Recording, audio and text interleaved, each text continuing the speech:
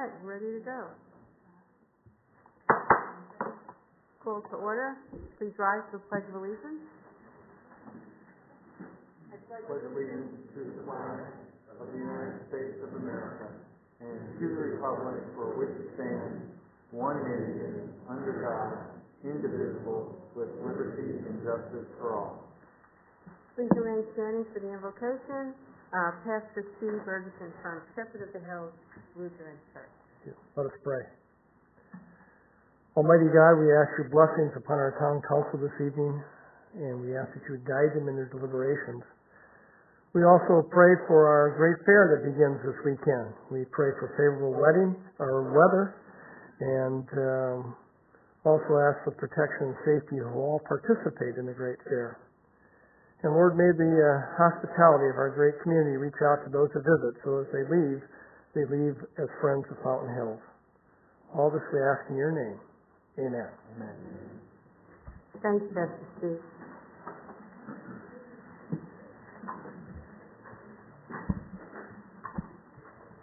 Roll call, please, Beth. Mayor Kavanaugh? Yes. Vice Mayor Elke? Here. Councilmember Yates? Present. Councilmember Dickey? Yes. Councilmember Hanson? Here. Councilmember Brown? Here. Councilmember Lizette? Here.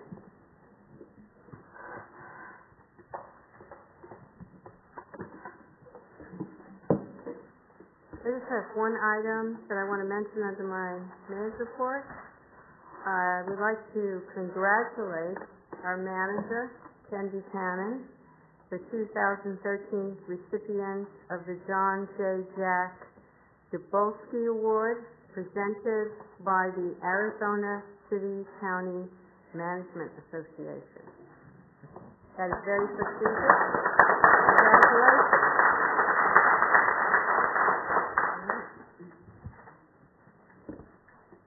No, he's not a speech guy.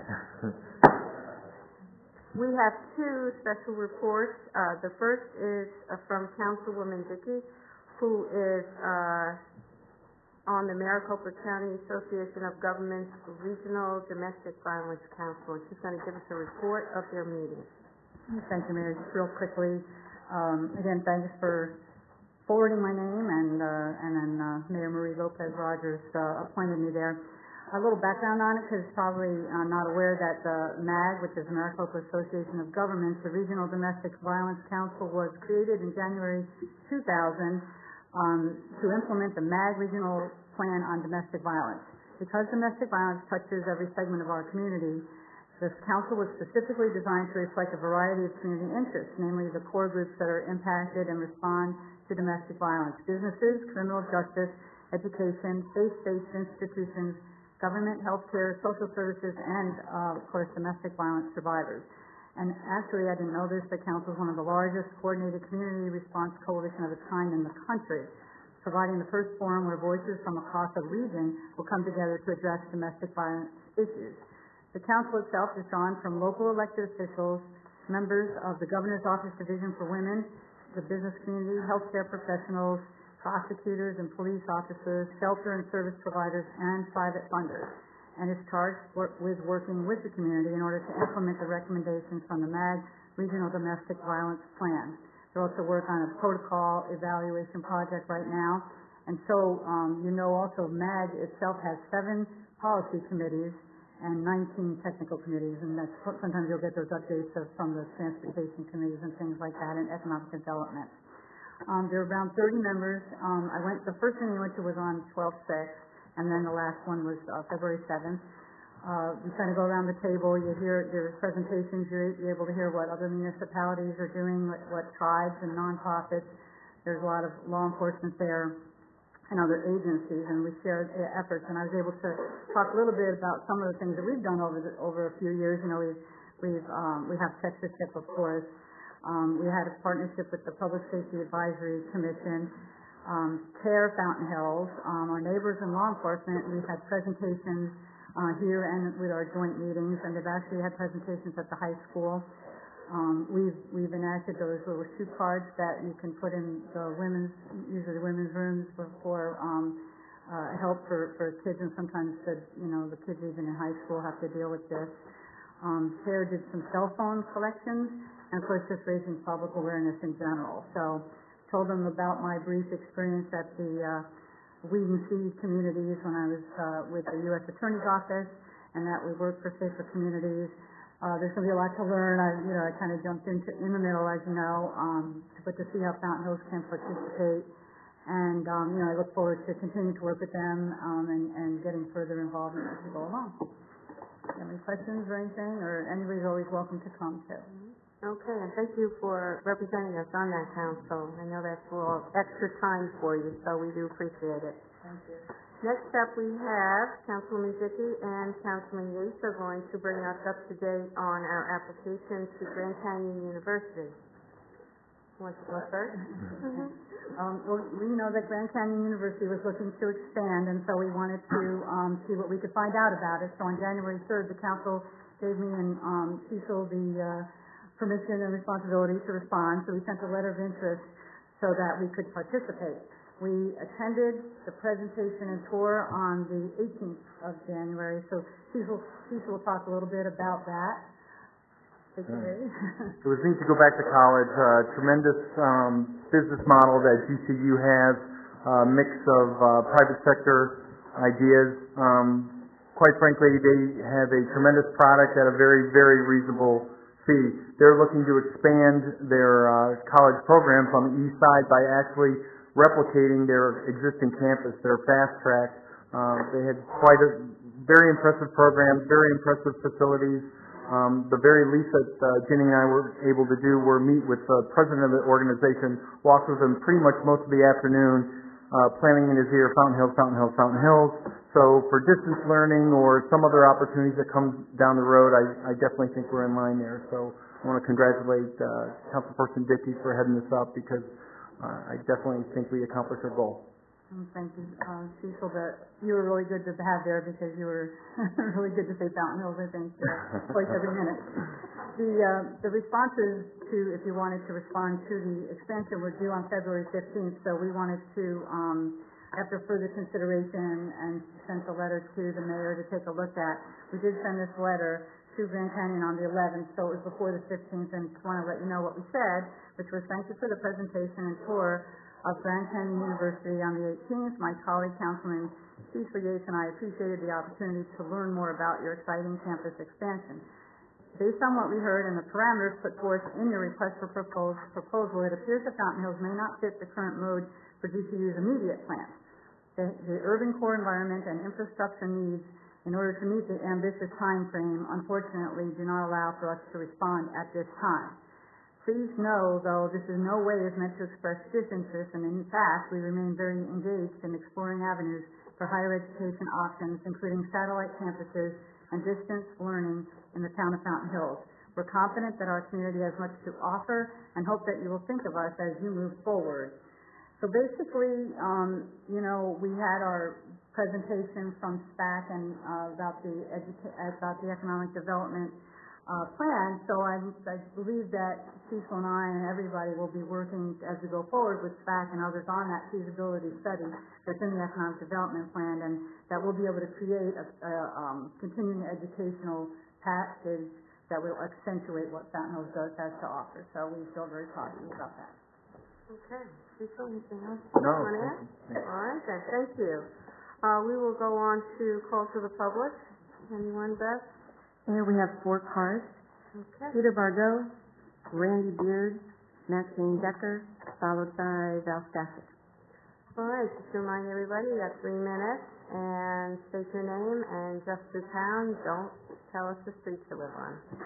Go ahead, Peter. You're a pro at this. Yeah, I'm getting good at this. So, thank you.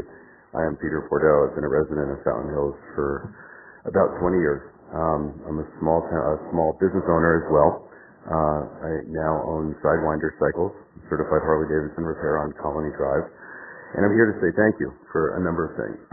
So we had our grand opening 2 Saturdays ago. And I don't know what the record is for grand openings in Fountain Hills, but we must have come pretty close. We lost count at 175 people attending this grand opening, including 100 motorcycle riders. Sheriff Joe Arpaio was there, and a lot of people came out to support us. It was really amazing, and there's a couple people I'd like to mention special thanks to. Madam Mayor, thank you for attending and saying some words. Councilmember Yates, thank you very much for showing up. Councilmember Leger, thank you so much for showing up and supporting us. It really meant a lot to us for you guys to be there. It was a tremendous event, and I think we're off to a running start in the shop. And I've already, racked up about $98 worth of sales tax paid to the town of Fountain Hills. Hopefully we'll do about 100 times that by the end of the year. But it was really wonderful, and thanks to everybody in Fountain Hills for supporting us. And hopefully we'll be on our way shortly here, paying the bills and being a new fixture in the town. So thank you all very, very much. Thank you, Peter.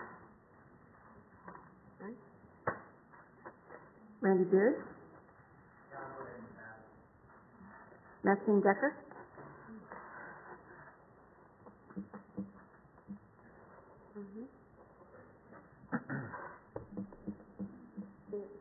Thank you very much for allowing me to speak. My name is Maxine Decker. I've been a resident here for about 10 years, but for about 20 years, my first husband, I say my first husband because I've been widowed twice. My first husband and I had a place in Rio Verde for years, and we were winter visitors, so I know the area quite well. I'm here tonight, actually, to talk about our taxes, and we want to remind people how we spent $72,000. Oh, I need to tell you my credentials just before that, sorry. I was a social worker. I graduated in social work from the University of Minnesota, was a Hennepin County social worker for many years. Also, I graduated from Wayne State University in education, so I was also a teacher. That university is in Michigan. And also, I just retired in November from working with special needs children. But in my background in social work, I was usually working with abused and exploited children. But I want to turn more specifically to children, and for instance, I had 3, and we paid ourselves out of our own salaries for their music lessons, guitar, piano, summer Boy Scout camp or soccer camp, things like that, and I certainly didn't expect the public to help dole out any money to us. In speaking about that, I want to think that our town needs to think about where are we going to spend our money from the council. We, of course, need to think about safety first. And, for instance, we need to have public parks and our beautiful fountain maintained, and fire, police, roads, staff salaries taken care of. And according to Mayor Kavanaugh's little talk at the Tea Party the other night, we have spent $72,000 for this year, but we're going to be down to the bare bones this next year. So I would ask that we concentrate on spending our money there instead of other things. So with that said, I also want to let you know that there's a small group of us who are picketing down at the theater because for several reasons, one of which is certainly that we prefer our tax money to be spent on more basic things. So I just brought a sample of one of our posters. We're just sitting out there, we're minding our own business, and we're just taking turns just saying some of our own opinions about what we would like to see done. So I'll let you see it. No,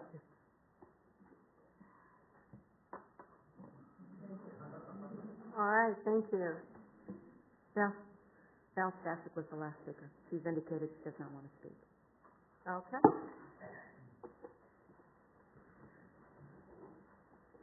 All right, I'll read the consent agenda items. There are 7 items tonight. First is consideration of approving the town council meeting minutes from February 7th, 2013. Consideration of approving an application for extension of premises patio permit, temporary change, submitted by Marita Creja for the purpose of a temporary extension of premises in conjunction with the Discraft Memorial Championship event held on March 2nd, 2013. Number 3, consideration of approving a wine festival license, wine fair license application submitted by Dennis M. Minchella representing the Cocopelli Winery for participation in the Thunderbird Artists Annual Fountain Hills Fine Art and Wine Affair scheduled for March 15th, 16th, and 17th, 2013. Number 4, consideration of approving a special event liquor license application submitted by Jean Linza, representing the Fountain Hills and Lower Verde Valley Museum and Historical Society for the purpose of a fundraiser scheduled to be held on March 16, 2013. Number 5, consideration of approving a special event liquor license application submitted by Donald Eric Anderson, representing the Sons of Amvex for the purpose of a fundraiser scheduled to be held on March 17, 2013. Number 6 is consideration of Resolution 2013-09, approving the Town of Fountain Hills Board of Adjustment bylaws amended and restated February 21st, 2013. And our last one, number 7, is consideration of Resolution 2013-03, an intergovernmental agreement with the Fountain Hills Sanitary District relating to various services. And I have a motion to approve the consent agenda as listed. Second. Any speaker cards? No, Mayor. And a roll call then, please. Councilmember Yates? Aye. Councilmember Henson? Councilmember Boucher? Aye. Councilmember Dickey? Aye. Vice Mayor Elke? Aye. Councilmember Brown? Aye. And Mayor Kavanaugh. Aye. Mayor 7-0. Thank you. Now, our regular agenda items, number 8, consideration of approving a request from Fountain Hills Little League for permission to purchase, install, and maintain 3 new scoreboards in Golden Eagle Park and to permit the names of annual sponsors of the group to be displayed on the scoreboards and on the backstop during the group's regular session and playoffs. Okay? Mayor Kavanaugh, members of the council, I'd like to ask the Community Services Director to give an introduction on what the issue before you tonight. Mayor Kavanaugh and members of the council. I included in the packet some material, specifically the letter that we received a number of weeks ago, written by Mr. Rick Barker, who represents the Little League as their vice president. He's joining us this evening, so if there are questions specifically that I cannot answer, or the town attorney cannot answer specific to the Little League and their request, he is here to answer those questions as well. The request comes as the end of the cycle, useful history of the scoreboards that are out there. They are of the vintage that when you have a light bulb that goes out, it literally takes the whole scoreboard out. Doesn't have the modern technology that exists today. It is now difficult, sometimes impossible for them to get parts that maintain what is out there now. So they are offering not only to acquire the piece, also install it, but then perhaps just as importantly, if not more importantly, continue to maintain the scoreboards at no expense to the town in perpetuity.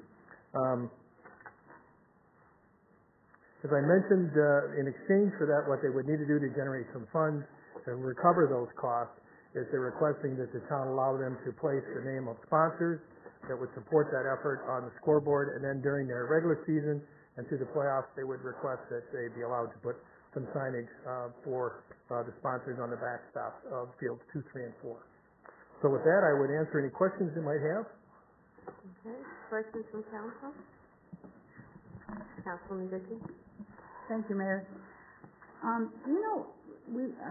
asked Andrew a question just about this because naming policy or anything that we might have either in the town or maybe the Little League has a policy on who's allowed to sponsor them, so that there's some measure of I don't know what the word is, or control, or some way that we will know what would be on there. I think Andrew mentioned that there might be some other cities that have models for this kind of thing. Andrew, you want to? Madam Mayor, members of the council, I'd be happy to take that one. One of the things that we wanted to get some clarity from you all is policy direction on a distinction between 2 different types of use that we're talking about here. Typically when we have donated items, and you see this typically in school districts in the state, but no other city seem to have had the municipal park donation where there's a piece of infrastructure that's sponsored by someone that has advertising directly on it. Most of the ones that are donated have the name of the person that donated them or the company, and it stays there forever, and that's a pretty simple one to handle. That's much like the plaques we do for all the artwork around town. The problem that we don't have the answer to, and what we need some direction from you all is, once you put something up there that has an advertising component that continually rolls over or is different or can be changed from season to season, that then opens it up to the discussions we've had prior about the difficulty of regulating content of those users on the signs after the point at which the town opens it up. Because it's owned by the town, we're subject to the same problem that we've had when we talked about our sign, directional signs and putting actual advertising for businesses on them, is you can't discriminate amongst the businesses. So if one of our users that may not be something that Little League wants to have up there or that the town would want to have up there is one of the people who wants to advertise and is rejected, like a dispensary or something else, that would be a problem for us because we've opened the venue up to it. The sponsors' names of the people who paid for the scoreboard being up there, just thanking them for their donation and leaving them up there all the time, that's perfectly fine. It's the rotating nature that's a little bit different. We haven't found any municipalities in the state that have a policy on that, but we'd like to get some input from you before we come back and craft something for you all. The other type of advertising that we're talking about that we think is a far different type is placing banners on or around the backstops during the season so that the Little League sponsors, whatever the businesses are, have a banner that can be placed up there and left for the season. And we think that's a totally different animal and is perfectly fine. Little League would have that as part of their use of the facility, have the right to do that, and they can generate whatever kind of income they want from it. It's the town-owned sign that's permanently installed that we need to get some feedback from y'all on. So we just didn't want to plow forward with anything. Whatever you decide is fine. We just want to make sure we have a policy on it. Mesa has a pretty good base of a marketing alliance kind of program that they use that's a bit different than this, but we think is a good base of maybe molding a program that would work out just fine. We just wanted to make sure you all were aware of the issues before we move forward with this particular topic. Could you explain a little bit what Mesa does? Mesa has a marketing alliance program that's basically for sponsored bigger events. They don't have it for pieces of infrastructure like this. They have a naming policy if you want to name a building and do things like we do. But theirs is more focused on, for instance, like if the Great Fair had a big name sponsor like Budweiser, the Budweiser Big Fair, whatever they wanted to call it at the time. That's the type of thing they've created guidelines for so that they can have, prior to application, people understand the guidelines and the rules on who would be allowed to sponsor and who the city is interested in partnering with. It's a bit of a nuance on the advertising issue because you're not putting out there something for which people can buy advertising. It's the city choosing to go into a relationship with someone to sponsor an event, co-sponsor, if you will. So the policy is not dead on what we're looking for, but it's certainly a good starting point. We have some decent language they use in there. Is there any way that we could write into a policy that we have the right of refusal for a sponsor, or is that possible, since it's our property? Yeah, the problem is that the case law doesn't support us on that. Once opened up, a business is a business is a business as far as the courts have been concerned. And so that's why we've been concerned, going back to, I remember Farrell having this conversation in the 90s about the signs, the directional signs that are up around town, not having individual businesses on them because you can't tell one business they're okay and another one they're not. You can't have a content-based regulation when you get to that kind of advertising. It can only be time, place, and manner. So that's the concern we've always had with programs like this, and this just happened to be the same issue came up with respect to the permanently installed signs with advertising on for Little League. Councilman Hanson. What if Little League just kept possession of the sign and we leased them the space that the sign is on for $1 a year, or something that it's no longer that is not, the sign itself is not town property. If the town doesn't own the sign, then there's certainly a broader latitude on who can go on the sign. That raises a gift clause issue that we'd have to evaluate on the value of giving town property for advertising purposes. That's a whole different analysis that we could probably figure out a way to make that work. But as long as the town owns it, then we have the not able to tell people no that we might want to tell no. What about school buses? How do school buses work? The school district has policy, actually state laws that address how they advertise on school buses. So we don't have nearly that level of direction from the legislature. Vice Mayor Elton. Angela, I recall that years ago you used to see advertising for cigarettes and alcohol in billboards, and there's been laws that were passed that prevented that. I don't know if it was state or federal. Do you know offhand? I believe there's federal regulations that prohibit alcohol and cigarette advertising in certain circumstances, not all of them, because clearly magazines still have. Maybe that would be a particular policy that we could look at, because I think those are primarily what we're perhaps concerned. We're not concerned about Joe's Automotive or those types of advertisers. So maybe we look at something that's in line with that would perhaps prohibit that type of advertising if it's in line with what the federal regulations are. The Mesa policy does a little bit of that in terms of the way that they set the guidelines for how people will be evaluated and whether or not they're going to consider them for a municipal partnership of some sort. They don't cut alcohol out altogether because they're aware, obviously, that some of their major events could certainly have, local brewery or something else that might want to sponsor. So they don't have that carve out, but they have a specific set of things that are important to them if that is the kind of sponsor they have. We could certainly have something like that. I think the more that you structure it up front and then just apply it evenly, the better off you are, instead of having a content-based evaluation of each one.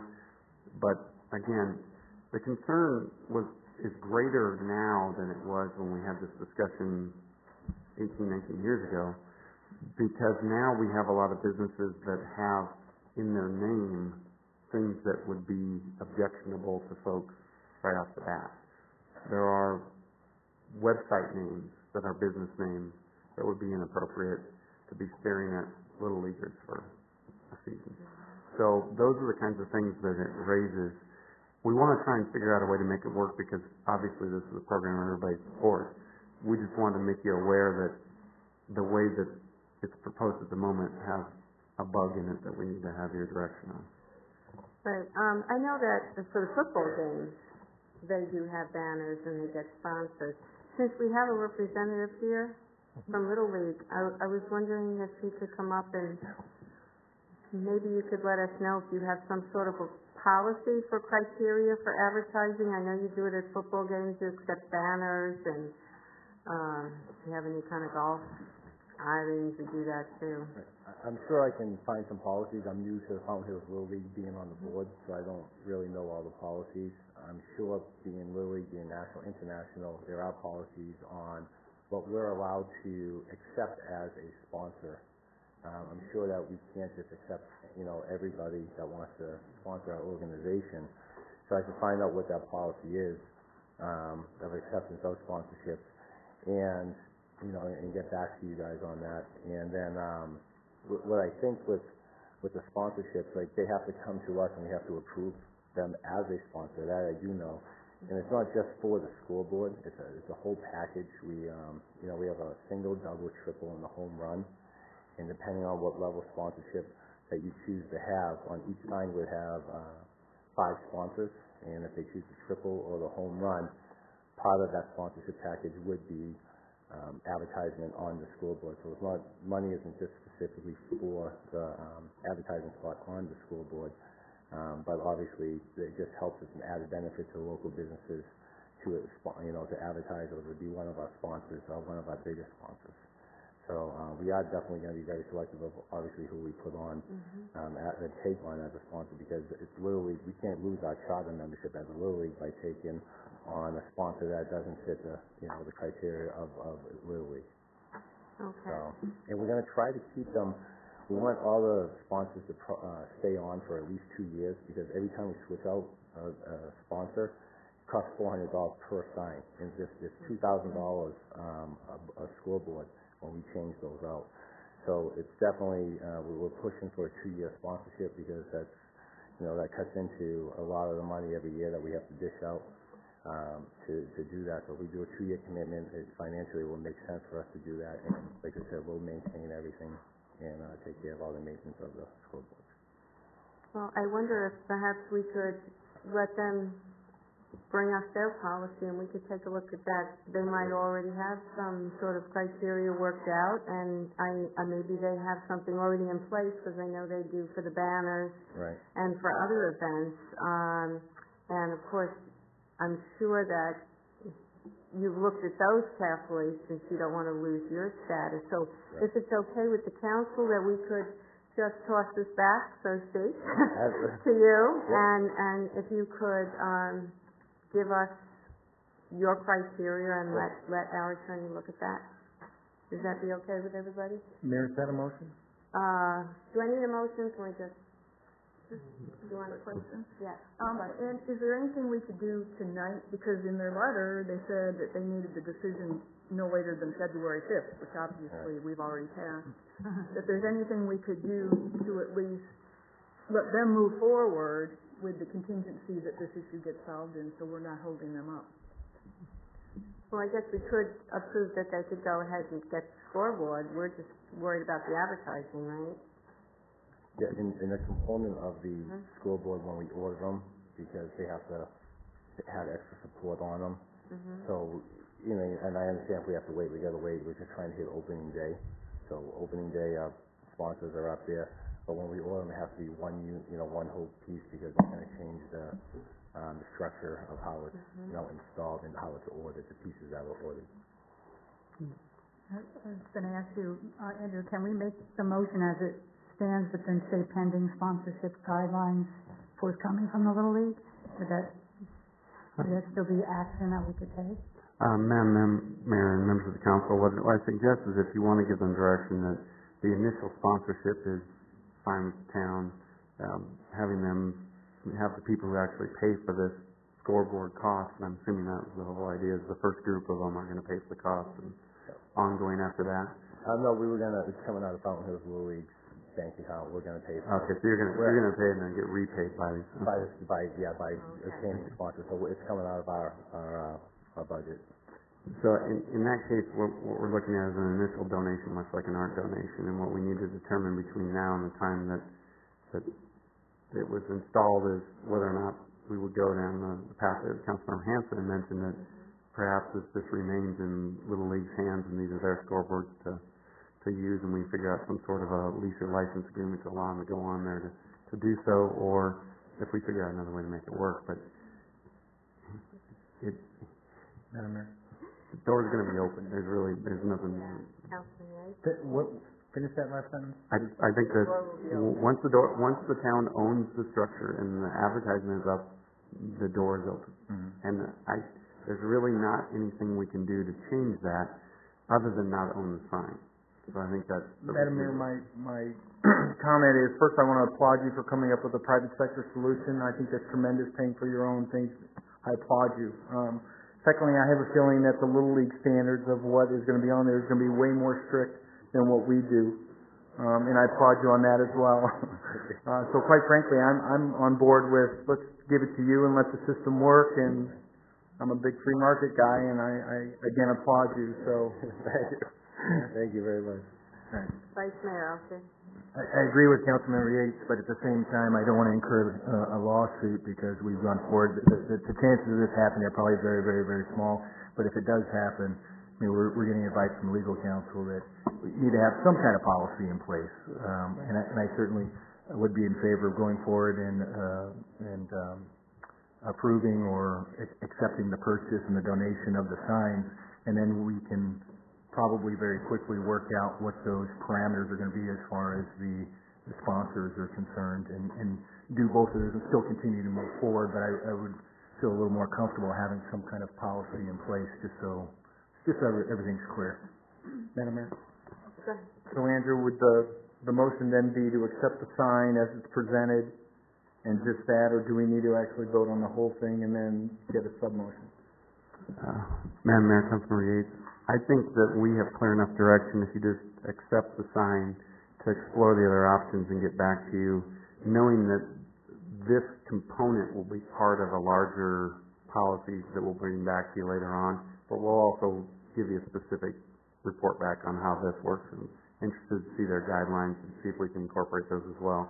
But I think exploring Councilmember Hanson's approach is the one that's going to be what we'll evaluate prior to them installing. And the things to look at too, this may not be just a policy just for the Little League signs. If there's other things that come up, if some folks want to have, at other town-owned property, have some signs up, so we want to have a particular policy in place. So, get this sorted out now. I think that'll work. We have it scheduled for a discussion item, I think, on the first meeting in April, to come back to you with a full policy that addresses all the different marketing alliances and everything else. And this will just be the first part of it. Councilman Hanson. Andrew, in the suggested motion on the agenda item, if we just did the first half of that, would that be acceptable to move forward? To approve the request of the Fountain Hills Little League for permission to purchase, install, and ongoing maintenance 3 new scoreboards in Golden Eagle Park, and leave it at that? Yes. Okay. That's a motion. Are you making this? Good job, Pat. All right. I'll just go with all in favor. Aye. Any speaker cards on this? No, Mayor. No, I guess I should. Thank you for your time. Okay, thanks for coming in. Thank you There, very much. we got that. All right, now we have consideration of approving a reclaimed water use agreement between the town of Fountain Hills and the Fountain Hills Sanitary District relating to Fountain Park. Mark.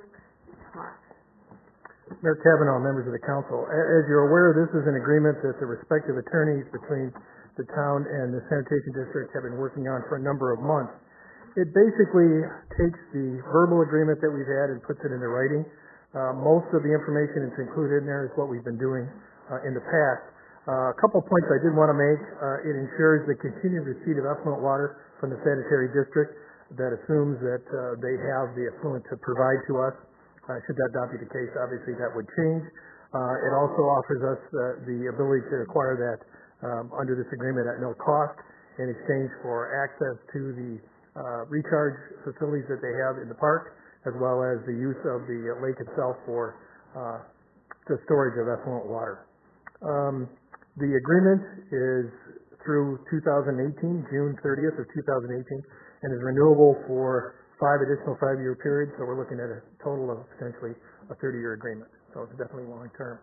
So with that, myself, or to probably a greater extent, the town attorney would be great to, or able to answer any questions that you have. Were there any major changes to the water use agreement any major changes?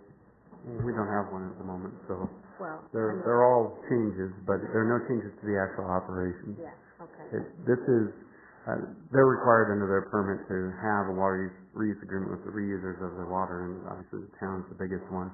This was a memorialization of what's already going on out there, and the time involved was customizing it a little bit because the town's a slightly different user than the other users. Okay, and I guess the only thing that I was concerned about, which I think I mentioned to you before, was that the town has the right to get the water before the golf courses for our parks, if that so to choose. Correct? Correct. We are second only to the district itself. Second to the district. For Fountain Park. Right, Fountain Park.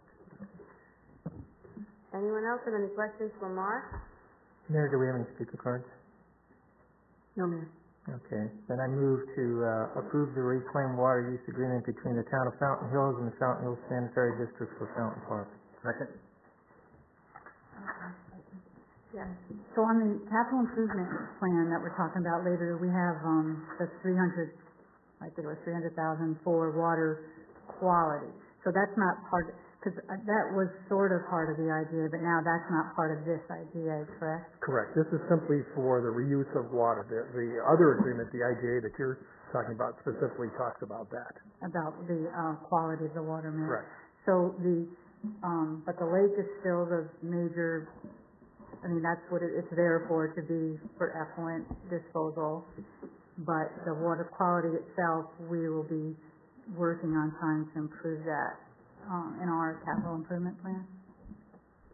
Madam Mayor, Councilmember Dickey, the REIS agreement is simply an arrangement that identifies who's responsible for the quality where. So at the point of delivery, which is the point at which the water goes into the lake, sanitary district's responsible at that point. From that point on, it's the town's responsibility. Any change to that responsibility is what will be handled in further IGA if we come to one. So this is just formatting or establishing in a written document what we're already doing out there. If we modify that arrangement, that's when we'll be back to you to talk to you about it. Great, thanks. All right, I have a motion and a second. All in favor? Aye. Any opposed? Mayor, 7-0. Thank you. Thank you, Mark. Discussion with possible direction to staff related to Saguaro Boulevard, Avenue to Fountain intersection. Paul.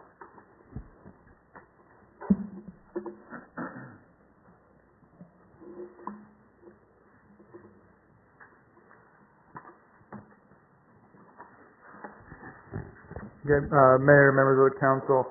This presentation stems from the previous work study we had when we discussed the intersection, and the direction at that time was to come back with just the current three-way stop configuration with 2 lanes or the roundabout option. So that's what I'll be presenting tonight. Just some analysis that we had previously done. The intersection has had a total of 11 accidents over the last 5 years, so I average about 2 a year.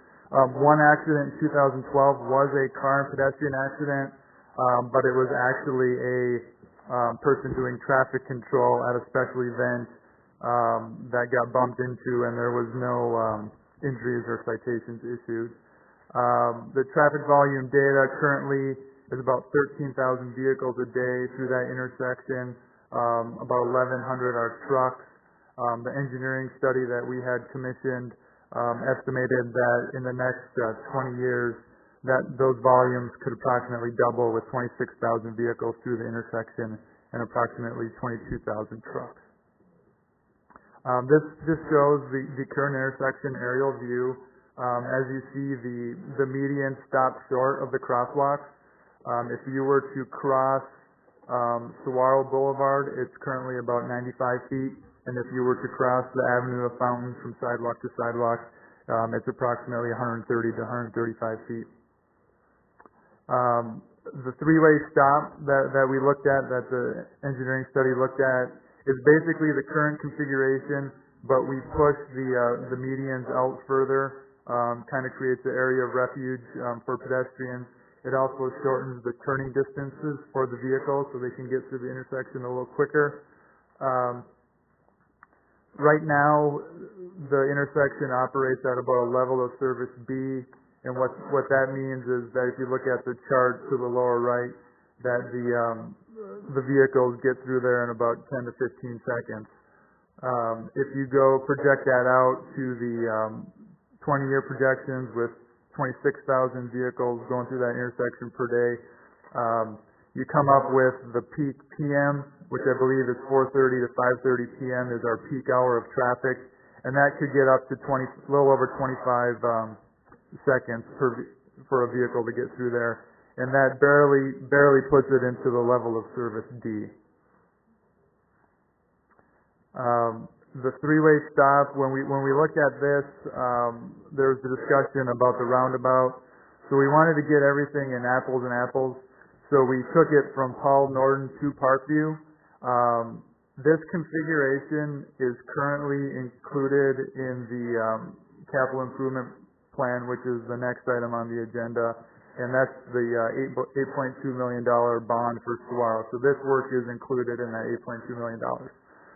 If we took Saguaro and we reconstructed it and we took out the 10 inches of asphalt and subgrade, and then we brought it back up with engineered subgrade and 4 inches of asphalt, did the work at the intersection, We're showing possibly, redoing the fountain that's out there right now, some little bit of asphalt replacement up onto Saguaro, extending out those medians.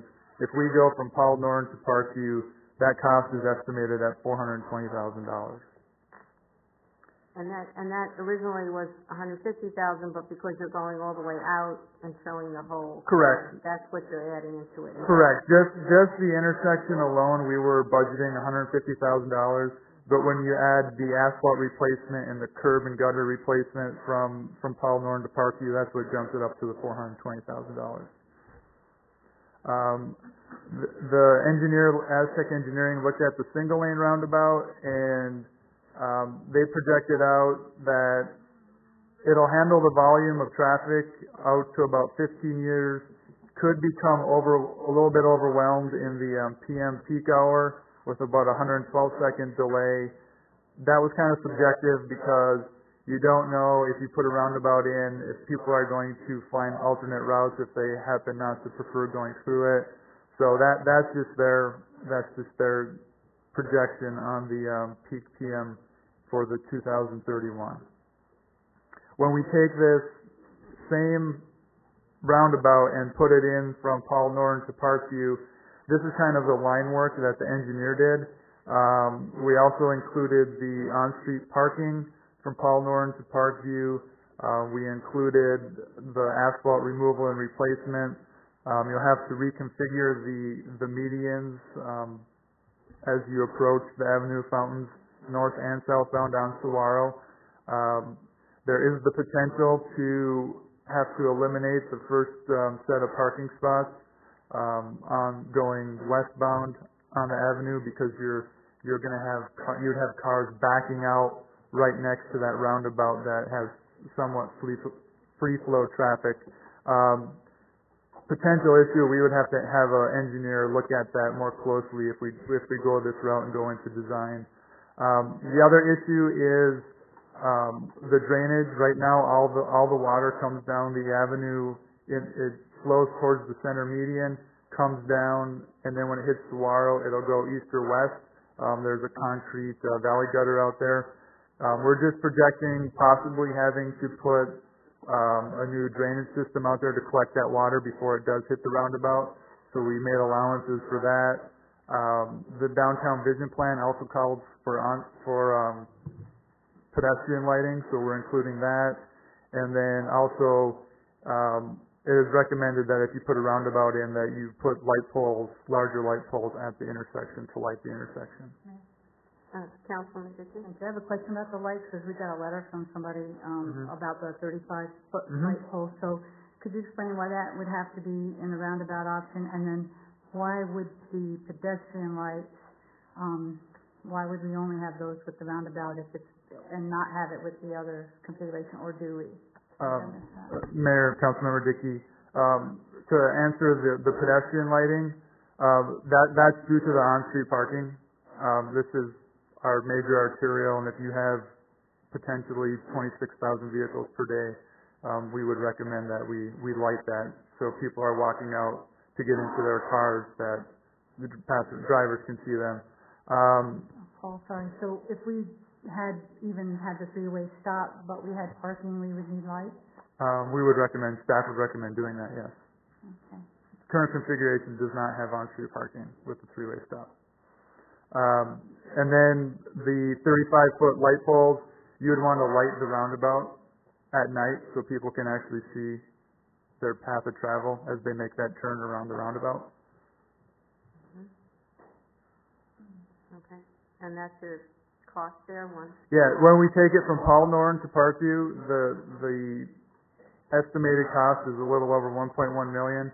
So it's approximately $700,000 more than what we're showing currently in the bond proposal. Mayor, Mayor. Paul, Thank you. Paul, what expense is for the roundabout? What expense is it? The light. What are how much does the light cost? Correct. We looked at isolating it, and I don't have it in front of me right now. But when you do the roundabout, no matter what you do, on-street parking or not, you're going to have to come away from that intersection a little bit. So it's difficult to break it out in exact numbers because some work will overlap. And that was kind of the confusion in the original Aztec report, because some of the on-street parking cost is included in the roundup when they kind of double counted some things. I don't have the numbers in front of me, but the on-street parking and the lighting, I believe, was in the 400,000 range. Mayor, can I? So if we didn't have the on-street parking, but we had the lighting around the roundabout, do you have an idea what the anticipated cost would be then? If you didn't have the on-street parking, you change the configuration of the roundabout a little bit. So I guess if you had to put me on the spot, I would say, did you want lighting or no lighting? Just lighting at the roundabout? What I'm getting at, Paul, is when we're talking about the intersection and the roundabout, and then when we're talking about the roundabout, we're including the on-street parking, the lighting, and everything like that. And we're trying to, make sure that we're talking about, as far as the configuration of that intersection and comparing it. Apples to apples. Yeah, that's what I'm trying to get at. Because we're talking about, this lighting we may need, or, it's like we're real firm on it. That's why. Yeah, it's really hard to do apples to apples because some of that stuff does overlap. If you had to put me on the spot, I would say about because the asphalt's different. You've got about $300,000 worth of asphalt work, and the on-street parking and lighting is about $400,000, and the roundabout's about $400,000, just in rough terms. But you definitely need the lighting for the roundabout. Just the four at the roundabout. Yeah, and is there any way you can give us an idea how bright that is? It would be your standard, just like you would see at Palisades in Saguaro right now. There's lights on top of the traffic signal poles. Okay. And Mayor, to your point, because she was concerned with the dark skies, and I know there are lights that you can get that won't interfere with that quite as much, but you're saying it's the same as already exists somewhere? Well, that would be the recommendation, to light the intersections similar to the other signalized intersections we have. So if you go out to Palisades right now, Palisades and Saguaro, there's actually street lights on top of the traffic signal poles.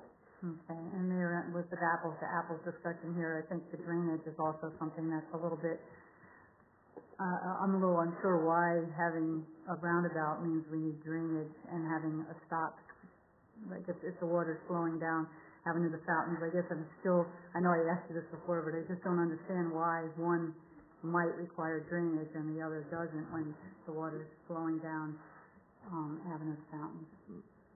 It's hard to explain, but you would not know for sure until an engineer actually designed it, did all their topographical survey and laid it out. Basically, right now it all comes down the avenue and goes left and right. Now you're trying to make it go from the middle of it all drains towards the center of the avenue, and it comes down and it hits a valley gutter and goes left or right. Now you're trying to make it, you would have to put some funky drainage scupper in there to do it, and your cars wouldn't like going over it. Not saying it's impossible, but we would have to have an engineer really look at that. So we want to plan for the worst and hope for the best. Funky, is that a new Funky, engineering term? yes. Paul, one more question about the lighting. Thinking about how dark it is and you got cars going around, it seems like where the pedestrian crossing is, you would need some lighting there because there's no stop signs. So you would need something bright enough so that those cars coming around can see someone in the crosswalk. Correct. You might add one or two pedestrian lights on either side, or it could be configured that the lights at the roundabout would be enough. Obviously, a lighting type engineer would look at that during design. But it would have to be the whole intersection would have to be bright enough so that cars going around would be able to see turning cars, whatever, and that both crosswalks would have to be lit enough that cars could see people crossing. That would be staff's recommendation, yes. Okay. Go ahead. Paul, the three-way stop's contemplating additional lighting as well, correct? No, it does not. What are the red dots there that you have on there? The stop signs. Well, I see the stop signs there. But you have one in the, is that in the median, is that supposed to be a stop? Correct. The smaller red dots are the stop signs. They're just some arrows pointing to them with a larger stop sign depicting what they are. So your opinion as an engineer, we don't need additional lighting in that area for pedestrians that are crossing at a three-way stop? It's pretty much it's the same situation right now. The cars will be coming to a stop at a T intersection, not going around a roundabout. So no lighting now? Correct. All right, go on then. Again, we looked at the dual lane roundabout option as well, and this does handle the future volume of traffic better. It will operate basically at a level of service A with minimal delays in the future. And then when we took this option and we did some cost estimates, it's slightly higher than the single lane just because there's more asphalt work, more curb and reconfiguring medians. So $1.25 million for that. And again, that would be approximately the $830,000 more than the three-way stop option. I have a question. Are either of these roundabouts encroaching on the park? Yes, they do, slightly. What we did is if we were going to be redoing the sidewalks in that area, we would actually bring the one right next to the park and the roundabout out wider, so it would create almost like a viewing deck for the lake and the fountain. You're going to be doing some retaining wall work anyway, so we thought, if we're going to do it, we'll do it right. Create an area where we can put some viewing and some fence, some fence up, and we could put some picnic tables or something out there. But my concern was encroaching on the park with heritage funds. Don't we have to do some applications for that? The thought was to, with the viewing area, we are creating an amenity for the park. But the road is still encroaching. The road is not. The road is not. It pushes the sidewalk out into the actual asphalt and curb is not. It's pushing the sidewalk out. Okay, just looked in the dual lane one like it was going into the park. It's hard to see the line work. It's very close. Again, that's something we need to work through with an engineer if we do actually move forward with a design. Mm-hmm. And let me ask you about the size of the roundabout itself. I know on Cactus they have a rather small one, and I know that trucks and buses have a little trouble on that one. If you go down to see it, and I know you did, you can see there's a lot of tire marks on that center circle, which shows that there's a time when they're missing it, and this looks like it might be kind of small also. I believe the engineering study, when they laid these schematics out, they used what's called I think they used a wheelbase 65-foot truck. So that should be able to handle your larger trucks that would be going through here, the semis that go to the post office or other deliveries. Because that is a truck route.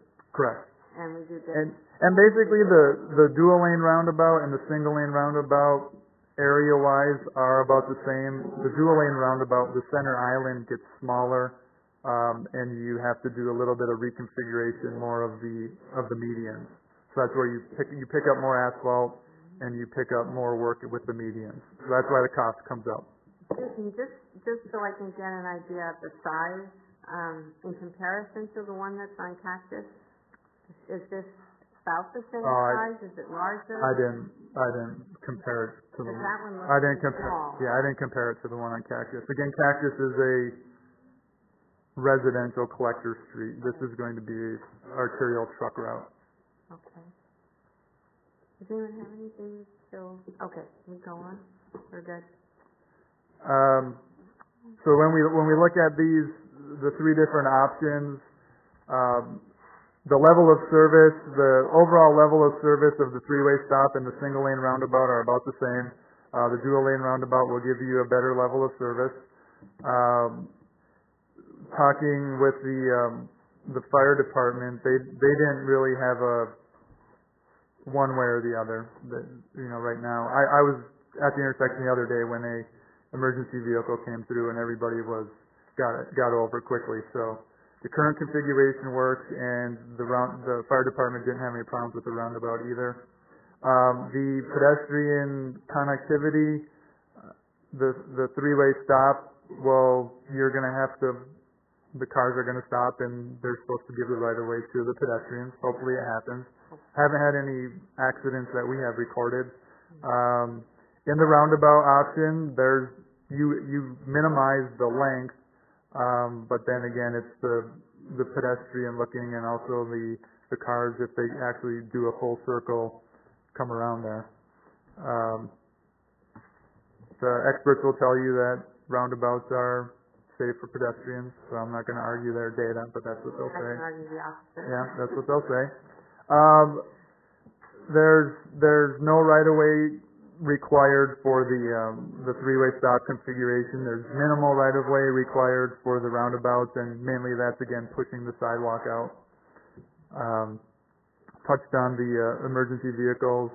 The aesthetics, three-way stop will be the similar configuration that you see out there today. We'll just redo the medians. The roundabouts, you'll have to do, you'll have a center island where you can do some landscaping or artwork. We would recommend that we add lights out there for visibility at night. For utilities, there's really no utility impacts if we redo the existing configuration. The one main issue that we have with the roundabout option is if we do have to do drainage, there's a large SRP duct bank that runs through there. There's a lot of water, gas, gravity sewer. So when we if we have to come across with a pipe into the park, we need to make sure that we go down. I believe the sewer's about 8 to 10 feet deep. It's a gravity sewer there, so we need to make sure we're underneath that. The projected cost, again, that's from Paul Norton to Parkview, with the three-way stop is the $420,000. The single lane roundabout is the $1.12 million, and that's roughly $700,000 more than the three-way stop, and then the dual lane roundabout is about $830,000 more than that. So if we do right now the capital project, the capital improvement plan covers the three-way stop option. If council were to choose one of the other options, then we'll need to talk about the funding that we need. You might have to move some projects around. I'd be happy to answer any questions. Any other questions for Paul? I know we have quite a few speaker cards, so did you have something now? Can we go to speaker? I like to go to speaker cards first, since a lot of people have been waiting, and you can take a break, and then we'll get back to council discussion. Mayor, we have 24 cards. We have 12 who wish to speak and 12 who do not wish to speak. But they wanted the council to know they were against the roundabout. So how many were against that don't want to speak? 12. 12, okay. 12 and 12. Okay. Susan Quern, followed by Maureen Corp. Hi. I've never done this.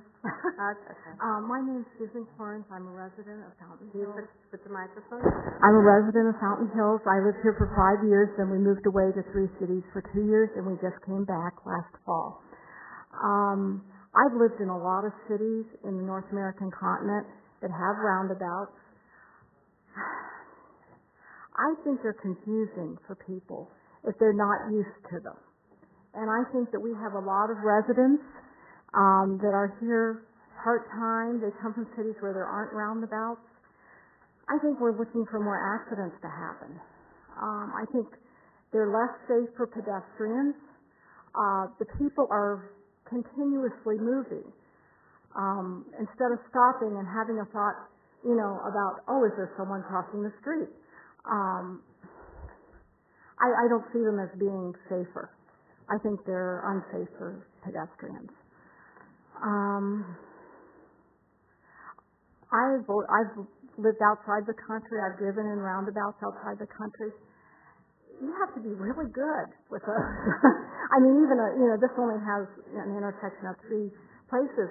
But I find that at La Montagne and Avenue of the Fountains, ever since they put the lines in with the left-hand arrow, people are constantly going through the stop sign when you're making your left turn.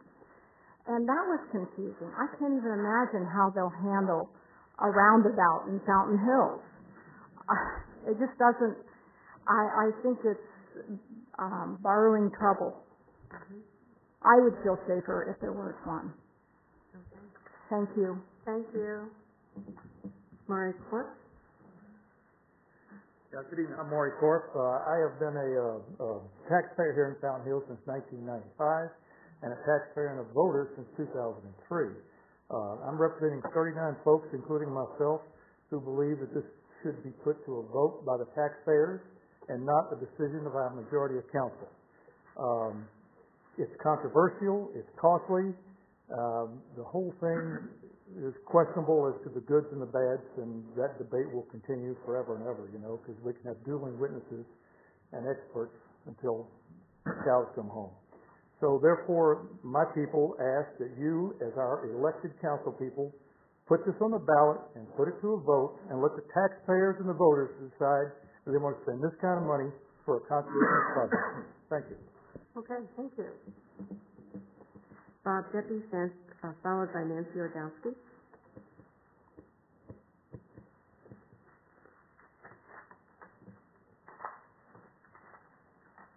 Hello, my name's Bob Deppie. I've lived here about 11 years. I've got basically two things to say. First of all, everything I've heard positive about roundabouts came from progressive government employees or government subcontractors who tell me that they know what I need and what I want, and therefore I should not question their knowledge or decisions. Everything I've heard negative about the roundabouts came from ordinary citizens who had experience with roundabouts and do not have any friends who like roundabouts. I fall into this category. I can't tell you how many times I have been stuck behind a person who does not know who has the right of way or is afraid to merge into traffic.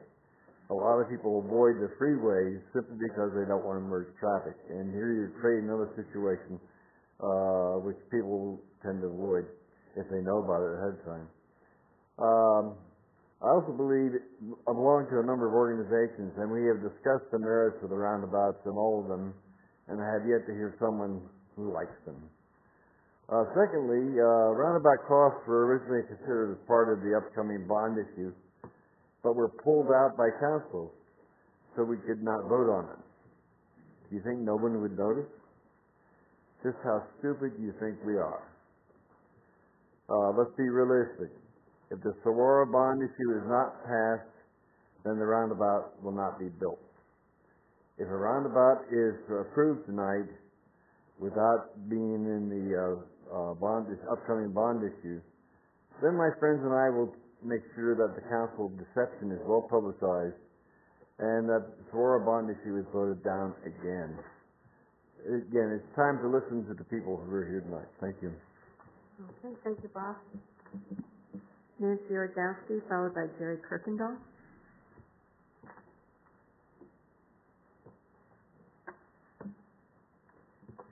Good evening, Mayor, Council. My name is Nancy Ordowski. I'm a Fountain Hills resident and have been for over 14 years.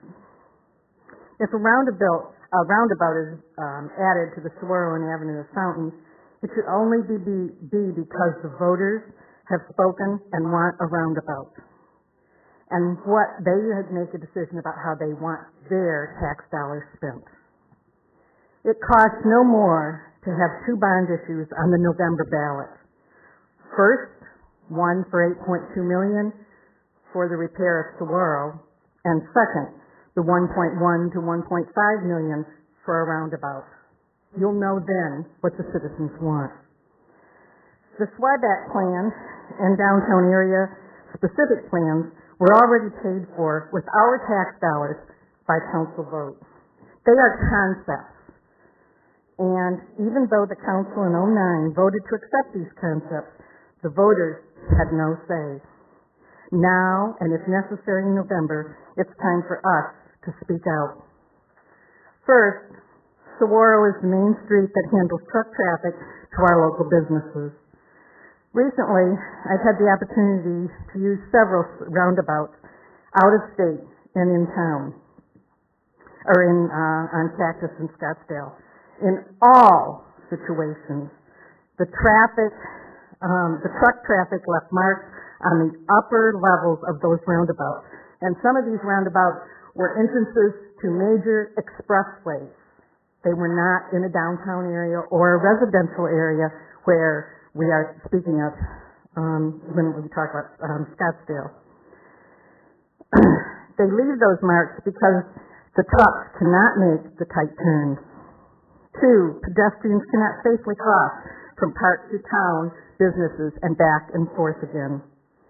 It's a hazard for bicycles and motorcycle riders, both of which bring many riders to town when they shop and eat in our local businesses.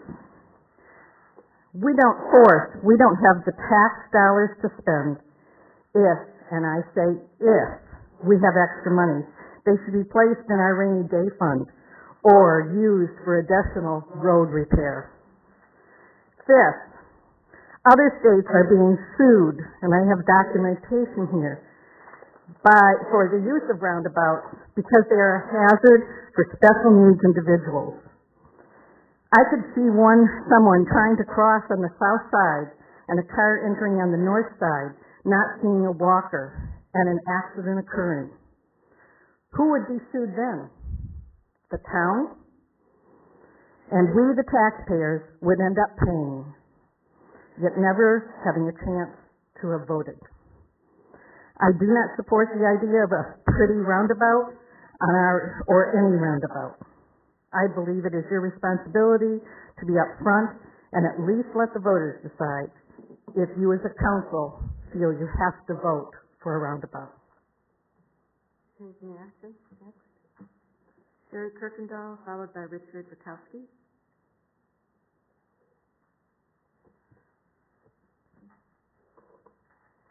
Good evening, Jerry Kirkendall. Almost everything's been said, I think. It's pretty obvious people don't want it. In my business, at least 4 out of 5, or actually a lot more probably, do not want it. They've been places they had them, they don't like them. I'm not saying everybody, but most of them definitely don't want it. And I've even had people say they're afraid to vote for bonds in this town because they'll go spend a lot of money on a roundabout. Another thing, it costs more. This town's hurting for money. We don't have it.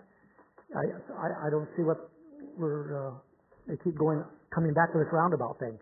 I have been turning left on that street going to work every day for over 30 years. I have never had to wait more than a minute, probably. I don't know what the big problem is about wanting a roundabout. And the way I was reading the paper today, I'm not sure, but it said something about using our downtown money for that or something. That is not what that downtown money was for. We upped our taxes so we could, use the media. And another thing that they weren't even going to do anyway, and the media fixing up. We need lights out there. We could have events going on in May and October at night so the local people get used to coming downtown and have to come down and do something. Our Thursday thing we have is only good for tourists. It's not even for the locals can't do it. They're at work. I think we just don't have the whole concept right here. Another, I guess that's it. One small thing. Last time I was here, I brought up the idea of being business friendly. A few days after that, they closed down the street on us a day early on the fair and didn't tell us. That's not business friendly. And even now that they did tell us, which is good, at least this time it was in the paper the day before, they still closed it down before noon. They don't really get the concept of business friendly. And I have a whole lot of things on that, but that'd take too long. Thank you. Thanks, Jerry. Richard Bukowski, followed by Ronald Smith. Mayor Kavanaugh, members of the council. My name is Rich Rutkowski. I'm a 12-year resident of the town. I'm here to voice my opposition to this proposed roundabout. I have several concerns about it. First, pedestrian safety. Having driven and walked through roundabouts in several states, I'm not convinced that pedestrian or vehicle safety is improved by those. My observations indicate it's quite the opposite. Whereas the present stop sign has vehicles stopping and thus giving pedestrians a chance to cross Saguaro and Avenue to Fountains, the roundabout does not have vehicles stopping. In fact, the main purpose of a roundabout, as my understanding, is to keep traffic moving and eliminate a traffic signal at an intersection. Second, traffic flow. Large trucks are needed for many of the businesses in town, and we've spoken about that. Semis, I've observed semis and going around the roundabout, maybe 2/3 of the way, 3/4 around, I can't see how they can not violate the curb, or if it's a 2-lane, violate the other lane and potentially cause an accident with the vehicle next to them. So neither one of these options is safe, and impeding truck traffic that is essential for business in town should be avoided, not created. Third, vehicle safety. My observation is that many, if not most, drivers are not comfortable with roundabout etiquette. That is the proper way to negotiate it, the right of way, etc. Especially when distracted driving is already prevalent in our society. Why add another element to this? Lastly, the cost. We're told the town doesn't have funds for basic street maintenance. Extending medians at the intersection to provide added safety for pedestrians can cost either $150,000, $420,000, depending on what numbers we go by. The cost of the roundabout, as we've seen, is well over $1 million. When our funds are scarce, this extra spending is not logical. It's not fiscally responsible stewardship of our money. So my request is either vote against the roundabout or at least refer to the voters for their decision. Thank you. Thank you, Rick. Yes. Ronald Smith, followed by Steve Ryan.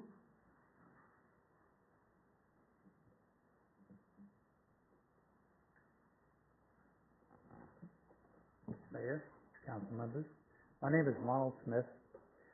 I purchased my lot in 1975. I moved here in 1993 after I retired. And I'm in opposition to the roundabout. First of all, I think the roundabout is too expensive. Secondly, you have two proposals. The first one is a single lane roundabout. It narrows the traffic from 2 lanes to 1 lane. It's a long period of flow. You're going to have an emergency vehicle with sirens going and lights going, trying to get through that intersection, and there's going to be cars in front of them, and they're not going to be able to get out of the way. Where are they going to go? How's the fire truck going to get through? I have personal experience in driving a police car, 28 years. I know people panic when you get behind them and they see the lights and they hear the siren. They don't know where to go. If there's nowhere for them to go, what are they going to do? It's just going to block the roadway. You put in the 2 lanes, it's going to be much more expensive than the 1 lane. And we don't need the expense. Let the voters vote on it. They'll be against it. Thank you very much. Thank you, Ronald. Next. Steve Ryan, followed by Linda Bordeaux. Madam Mayor, members of the council, my name is Steve Ryan, 13-year resident of Fountain Hills. I've got about 3 minutes of thoughts on the roundabout, and I apologize at the outset for probably repeating an awful lot of what you've heard. The Insurance Institute of Highway Safety suggests that roundabouts are safer than traditional intersections due to reduced speed and the single direction of traffic flow. They further assert that roundabouts improve capacity, even with reduced speed, by removing stop signs. However, studies can rarely account for all the unique variables that make up the traffic environment in every intersection, so let's consider some of the unique factors that impact the intersection of Saguaro and Avenue of the Fountains. Number 1, the town's plan to functionally connect the Avenue of the Fountains as a future improved park area to Fountain Lake Park will certainly increase pedestrian traffic between the 2 park areas and therefore change the conditions of the intersection. The vehicular traffic traveling through the intersection will include a large number of visitors and seasonal residents, all passing by Fountain Lake Park and attempting to not be distracted by one of the tallest fountains in the country. This is clearly not your normal intersection. There's a pedestrian safety issue in the existing controlled intersection, which thankfully has yet to result in a serious injury. However, with the alleged safety improvement from the roundabout, a significant increase in pedestrian crossings between the 2 park areas would likely increase the potential for pedestrian safety issues. Remember, a roundabout relies entirely on yield signs to prevent distracted drivers from causing accidents. Number 2, the design of current roundabouts fails to account for the special needs of sight and hearing impaired pedestrians. This has apparently become a significant issue which has led to legal contests around the country over ADA regulations for and civil rights of hearing and sight impaired pedestrians. This is not an issue to be ignored, and the solutions are likely to be expensive. Number 3, the Fountain Hills Fountain Hills has a relatively high median age for its permanent residents and has a large component of seasonal residents, which further raises the median age statistic. While studies suggest that older drivers do just fine in navigating roundabouts, nothing in the research indicates that the studies account for a significant driver population that experiences roundabouts only on their winter vacations. Number 4, and lastly, for a meaningful comparison of a roundabout and traditional intersection in this location, there must be a problem to solve and a solution to the problem. There is not currently a serious safety issue in the existing controlled intersection other than for pedestrians being scared witless by distracted drivers. The intersection capacity measurement assumes the traffic volumes will continue to grow, ultimately creating consequential delays. However, Fountain Hills has a very restricted ability to grow, therefore capacity is not likely a future issue. In the absence of any real problems to solve and no apparent solutions offered for the special pedestrian problems created by the unique park setting, the town might just end up spending over $1 million trying to solve a problem that doesn't exist, or worse, create a problem that doesn't exist now. The experience installing a roundabout at the intersection of I-17 and Happy Valley Road is instructive. After millions of dollars of investment and a few years of use, millions more dollars were spent removing the roundabout and replacing it with controlled intersections. Thank you. Thank you, Steve. Linda Bordeaux, followed by Douglas Larson.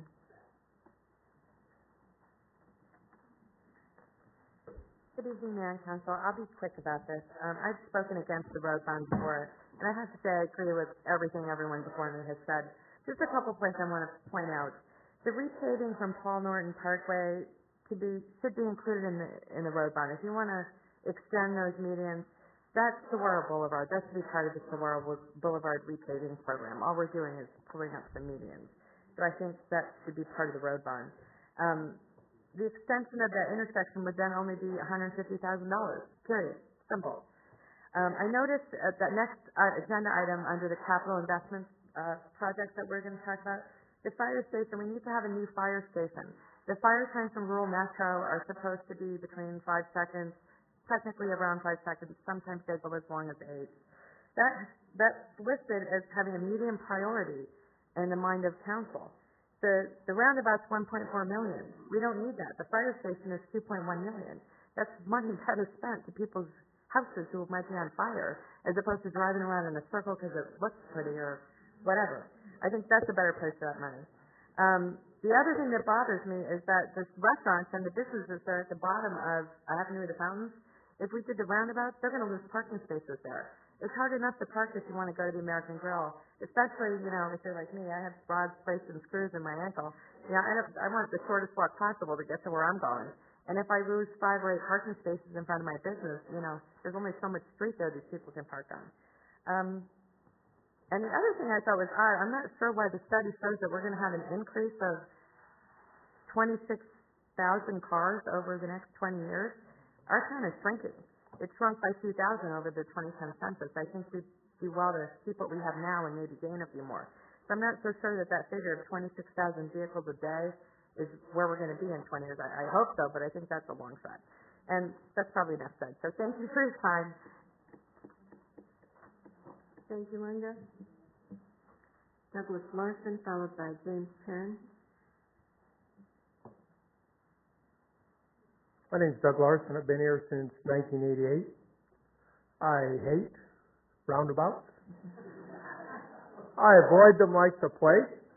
I will not drive on Cactus Boulevard because of the roundabouts. I became very angry the last time I drove to Sedona because they put them in there. Every morning I drive down the Avenue of the Fountains to the dog park, and on the way back I go up the Avenue of the Fountains. I drive by all the businesses there. I enjoy the Christmas lights. I enjoy the fountains. If you put a roundabout in there, I will never again drive up the Avenue of the Fountains by all those businesses.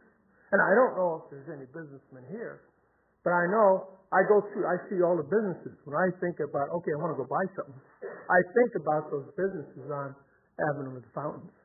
And you're going to drive people away from those businesses because I'm sure there's many people like me who avoid, like the plague, roundabouts.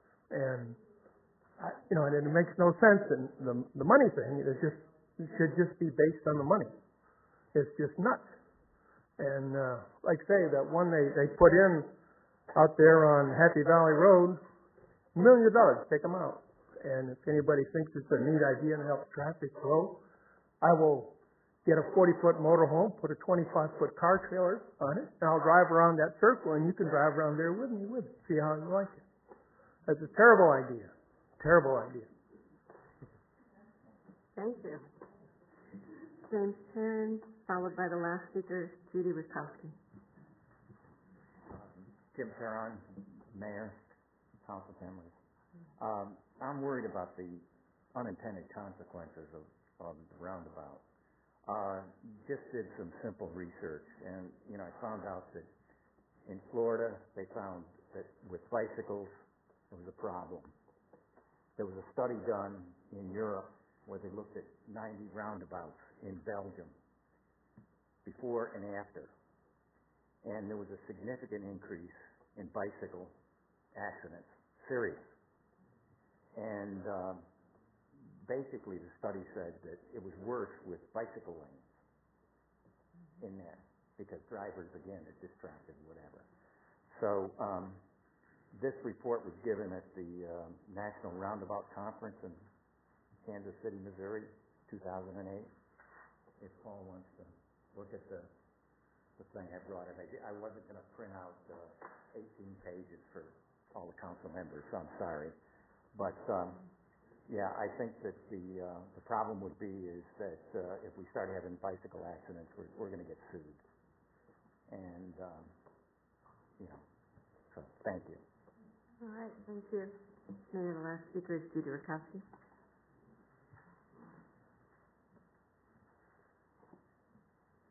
So far, there's a lot of things I've heard that I haven't even considered, so I hope that everybody's getting the message. And I've never done this before, so Kavanaugh, council members. I'm Judy Rutkowski. I've lived here for 12 years, and we plan to move. We actually made that plan to move here to Fountain Hills. We didn't get moved here, and we plan to stay here. And I really don't want to see a roundabout. And I'm just going to read my letter because I want to include everything. Somebody spoke about Sedona. I know Sedona was mentioned in the newspaper on the roundabout. And we have made many trips to Sedona before and after the roundabout. My observations are that there is an impediment of traffic because the drivers are hesitant to move into the roundabout. They're trying to merge off into whatever direction they're wanting to go. And a roundabout doesn't have a stop sign or a stop, so they are just yielding in there. And then there's the pedestrians that need to also cross. And when you're worried so much about getting in there and how you're going to use that roundabout, I think that affects, I don't care how many studies are done, for me, that affects pedestrians crossing and increases it decreases the safety. And I have driven in them in Sedona, and I've also been the pedestrian. And they don't stop, they're yielding in to that roundabout. So that's number one. So attempting to cross with roundabouts, to me, it's not safe. So I said that, and then also bicycles. Somebody mentioned the bicycles, and I'm glad because that's what I have in my notes too. As far as the bicycles, they have to follow the rules of the road, but when they're getting in there in the roundabouts, there's a lot of distraction. There's distraction anyway without roundabouts. There's distraction when I'm driving to Rio Verde with the bicycles, even though they have the bicycle lane. So I can't imagine what the distraction would be with a roundabout. Somebody talked about large trucks already, and I totally agree with that. The large trucks, the large vehicles, the length of them, and it's a tight squeeze there. And then if you do have the double lanes, just agreeing with that they may go over into the other person's lane. And safety aside, it's taxpayer money. And I'm not sure that this is the way taxpayer money should be spent. I don't see this as a need. It may be pretty, but it's not a need. So my vote would be against the roundabout. My vote would be for extending the mediums. And also, and I don't think that this is, as we've talked about, on an item on the list, but I think that there should be some kind of flashing lights to denote that there's a pedestrian in the waiting area,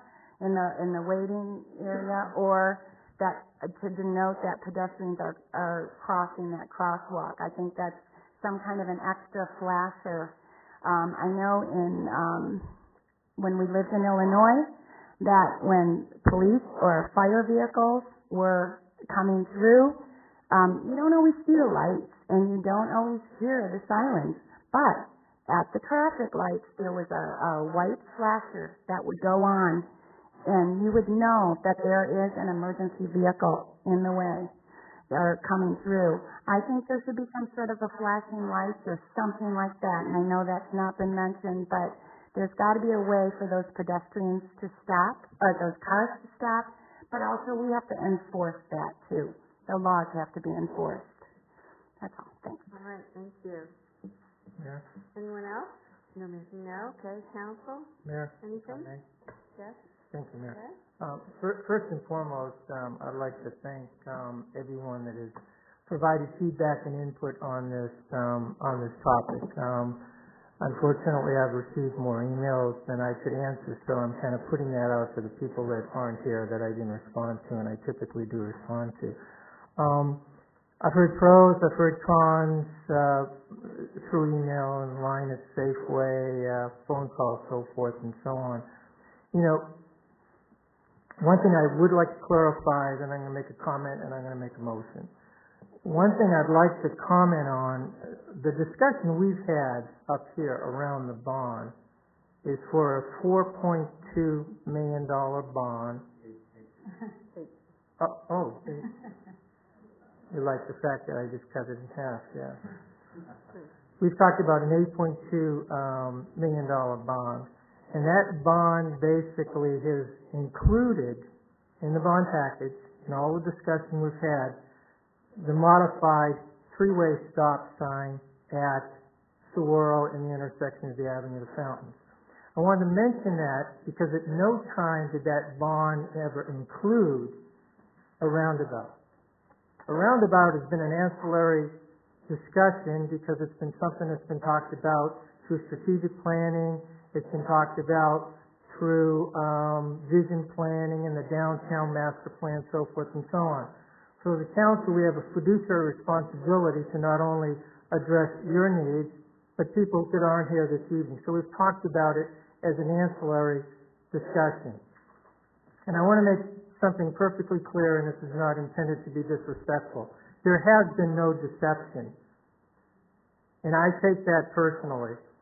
What we did talk about, if we did do something other than a three-way stop sign that is included in the current bond package, and every conversation we've had about it, we talked about the possibility of taking that cost of the intersection out and possibly looking for another source of funding.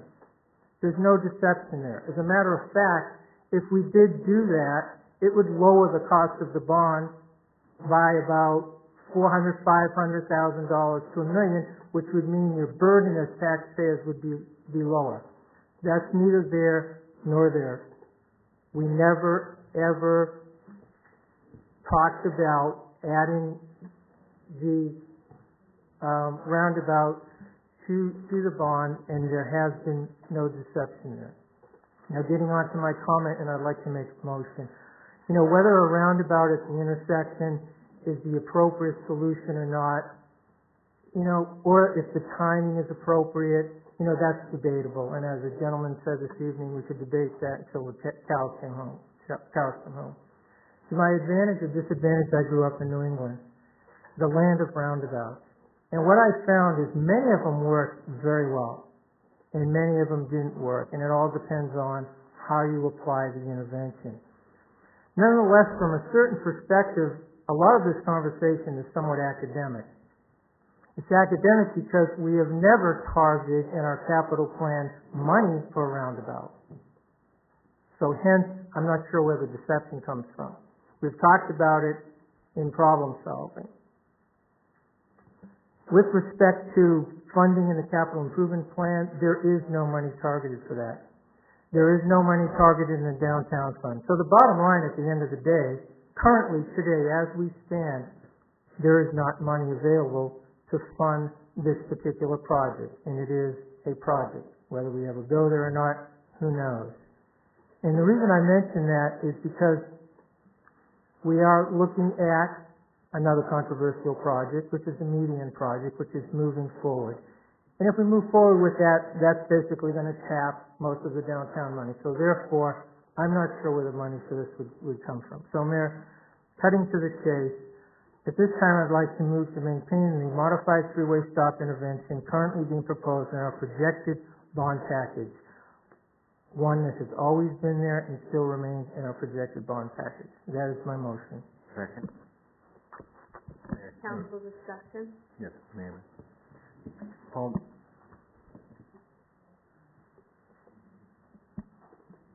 Thought you were done, huh? Paul, one of the discussions which kind of prompted, I guess, to some degree the roundabout was on-street parking. On-street parking being on the east side of Saguaro, so it would provide easier access to the park. That's something that was shared by fellow council members, and we've discussed that. In a situation where if we have a three-way stop there, are there scenarios where we could have on-street parking in the direction of El Lago, Palisades, to provide for more access? Mayor, members of the council, it's very difficult is kind of the answer, because you would then have to create a lane for parking, a bike lane, and then you could no longer, it would be very tight to squeeze 2 lanes of traffic in there. And there was a scenario with a three-way stop with on-street parking and only 1 lane, and I can, off the top of my head, I don't remember the delays, but the delays were way out there. I think fire didn't like the And fire did not like that either, going down to 1 lane. Okay, so based on what you know, with a three-way stop, on-street parking is just not a feasible option on Saguaro. Unless you really reconfigured it and got rid of the medians. Right. And, Well, we and don't want kept to do shifting everything. Right. Okay, thank you. Anyone else? Councilwoman Dickey? Mayor, thanks. Oh, you want to go, Cassie? No. Just to get kind of about when some people mentioned about solving a problem and things like that, I just wanted to go a little bit backwards on what the goal was of, somebody mentioned the area-specific plan, the downtown plan, the swab back, how we always had the pictures of it all over here, and indeed, that goal was for that to become a traffic calming area, for it to be pedestrian friendly. The sidewalks were part of the plan. The swab back plan, the area specific plan, was something that was very well vetted, as you all know, eventually approved by the council in December of 2009.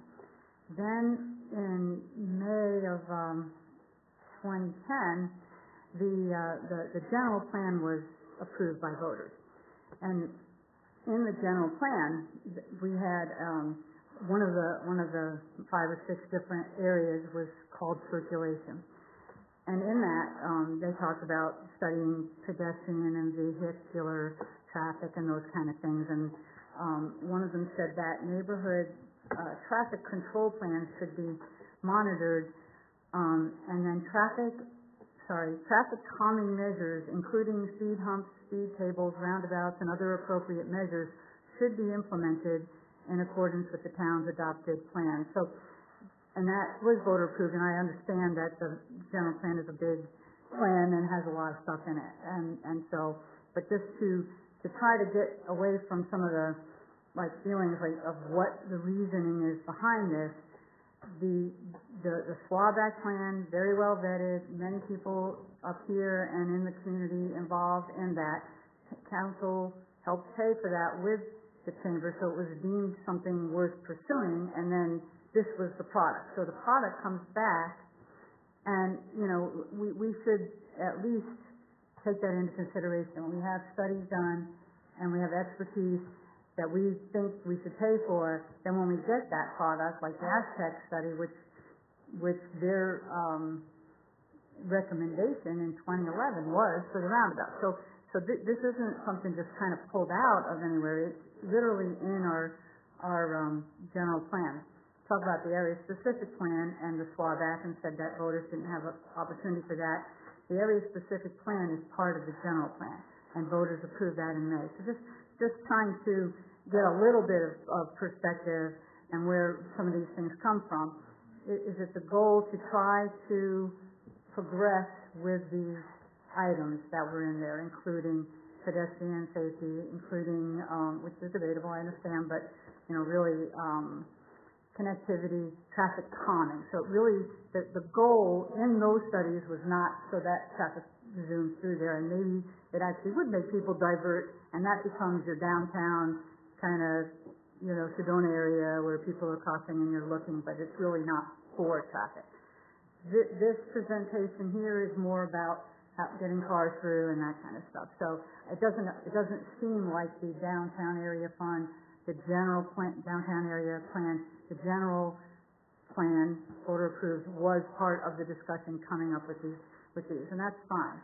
Last thing for Andrew is a lot of people would like us to put it on the ballot, and I know that comes up in the past. And when you're a general, general law city, you don't have a contracted city, so there are certain rules that say things you can't. You cannot have advisory elections on certain issues. This one's a little different because there's a little bit of a chance if it has something to do with transportation, but it's kind of vague. So I don't know if Andrew, if you wanted to talk a little bit about that, so that if in the future this is something that we do want to put on the ballot, there may be a chance that we can, but to know that there are a lot of reasons that we were talking like we couldn't, and that was why. Madam Mayor, members of the council, the concept that Councilmember Dickey is referring to is that general law towns only have the powers that are specifically granted by the legislature, or those necessarily implied. There is no specific grant for advisory elections on virtually any topic except for one.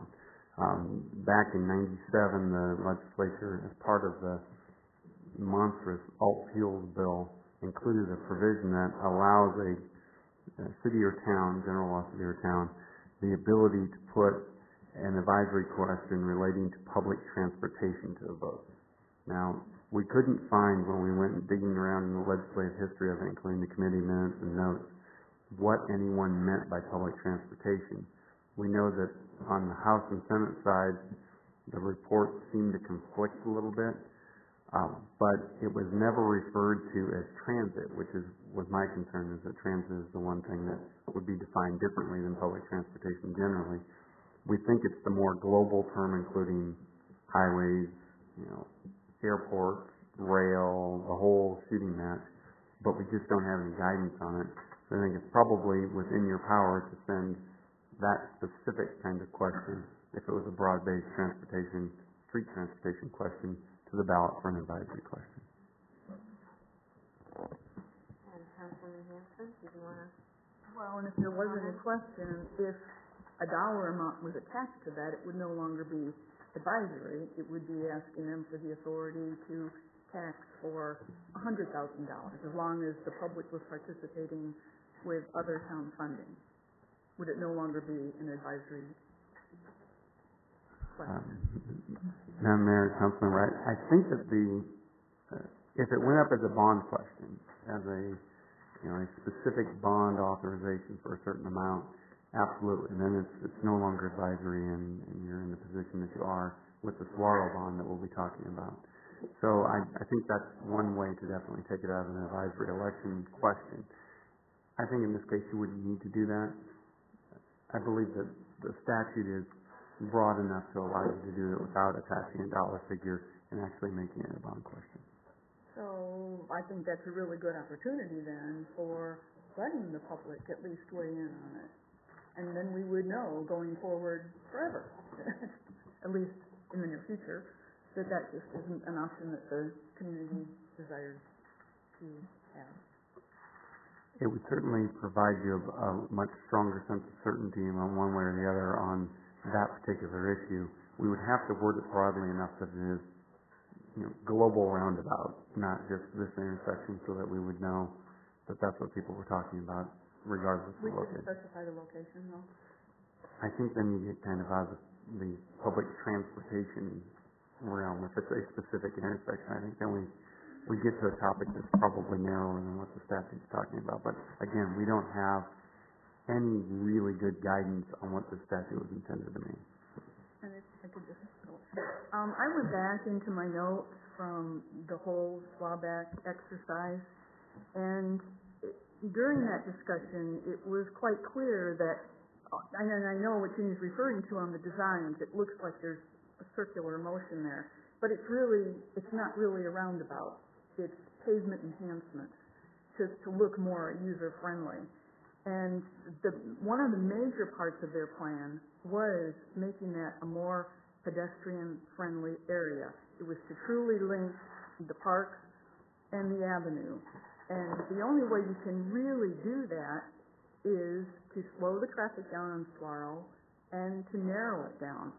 And to narrow it, it doesn't even need to be done with curbs and little medians. I mean, it can be done with striping. And I think that's something that, rather than just making the decision, we're going to extend those medians just a little bit, it's still going to be a very vast area. I mean, when you look at that first picture up there, and you're looking across Saguaro, it's like, it's not welcoming you to cross the street and get to the park.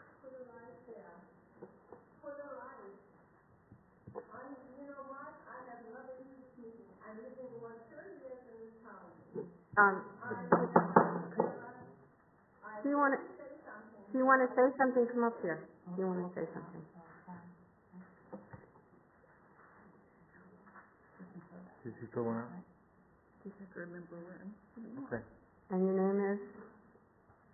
I'm Renee Jewell. I live in this town since 1977. I live over on Centerpiece. And in the first 10 years, there was one way to get into this town. It was Saguaro Boulevard. Fountain Hills Boulevard wasn't finished, nor was Palisades. Now, I go out of town a lot to Scottsdale and west of Phoenix, and I tried to go, I said, oh, well, don't go on State Boulevard. I'm going to take Cactus. Well, I have a Honda Odyssey. I don't have a little car. So I come to this section, and it's, of course, residential. But I must say, I was worried about it too. I kept looking around. If somebody would walk over there, and I had to go on one way to go around this roundabout. And it's very scary. I'm scared to hit somebody. And I think it's not a smart idea at all. I hate to say that, but I am honest. I lived long enough in this town. I have a right to speak up. And I believe a light would be proper right there for the people to go.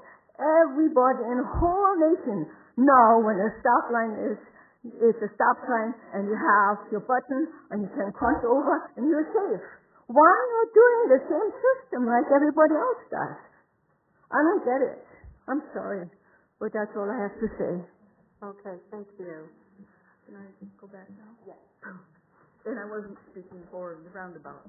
I was speaking to narrow Saguaro to make it more friendly. I know we've talked in the past, even years back, about the Hawk system. And quite frankly, I can't remember now why it was said that the Hawk system wouldn't work. And maybe a good reason would be because Saguaro is so wide. If it was narrowed down, the Hawk system might be a viable option to try. And that way, even though it's a single lane going through the intersection, it would no longer have the stop signs, but if it had the Hawk system, then a pedestrian could hit the button, then all the traffic would stop. So I mean, I would like to keep some of those options open so that we're creating something down there that Waback was trying to create and make it be equally, at least, for pedestrians as it is for vehicles. Right now, I think with the roundabout, it's concentrating more on moving cars rather than moving people. But I think going to the alternative and maybe just doing an experiment in the short term, a temporary thing that we could try for 30 days through striping and some, maybe even some temporary traffic signals that could be, leased, just to try some different configurations, see how the community likes it, see how it affects the traffic.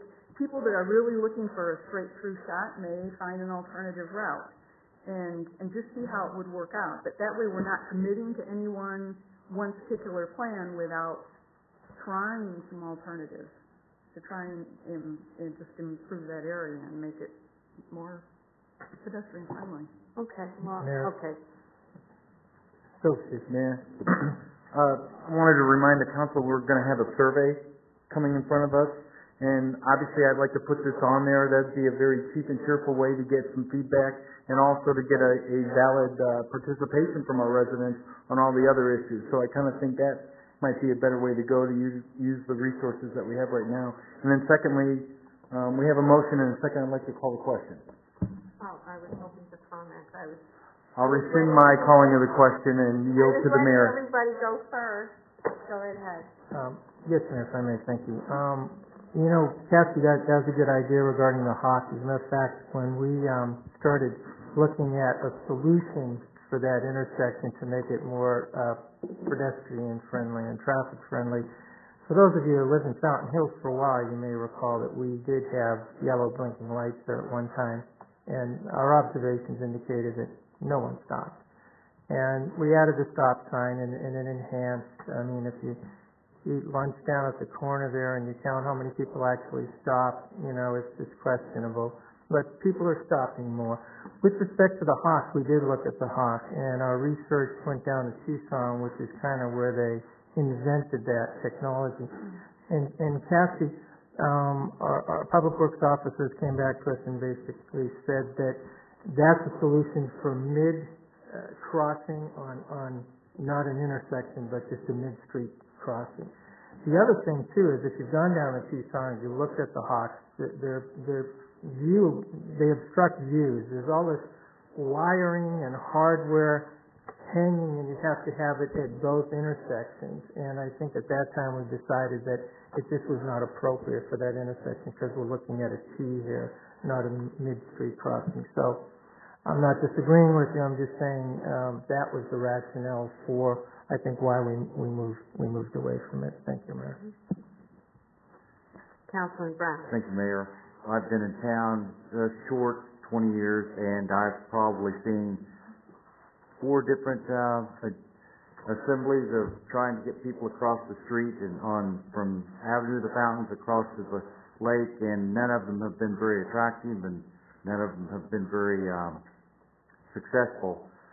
I thought about it quite a bit, and I truly believe that what we're doing by extending the medians, adjusting the turn radius onto and off of the avenue, giving the pedestrian someplace truly to stop is probably the best solution that I've seen in the last, since I've lived in Fountain Hills.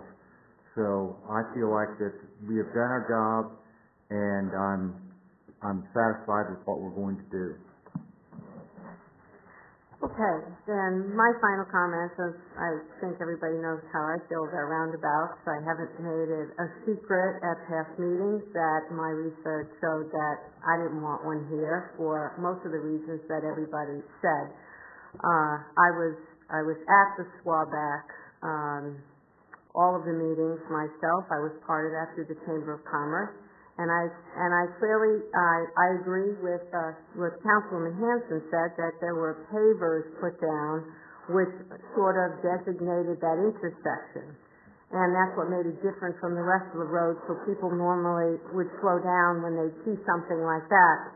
It looks more like a big crossing. As far as the roundabout, it was mentioned by the SWABAC team that if you do put a roundabout in, at some point you may want to put a bridge in, because they said that's how you're going to get people across safely when there's a lot of traffic. So that part's never been mentioned, and a bridge would be extremely costly and probably really ugly. I didn't see. I like actually bringing the intersection in tighter and pulling the medians in.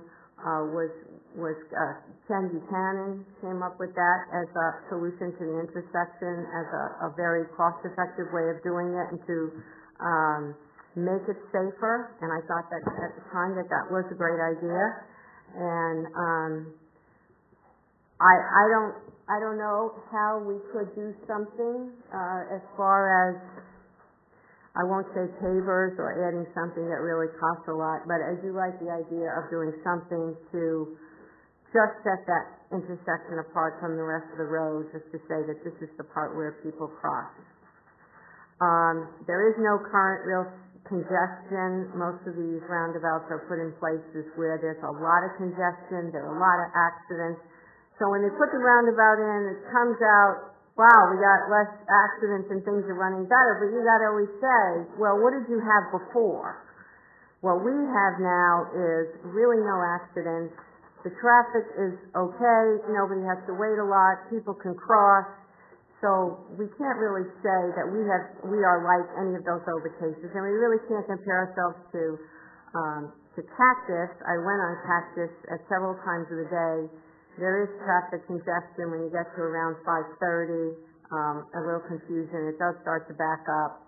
Motorcycles have a tendency to go really fast around them. They kind of like to speed. Sorry, Peter, but they do.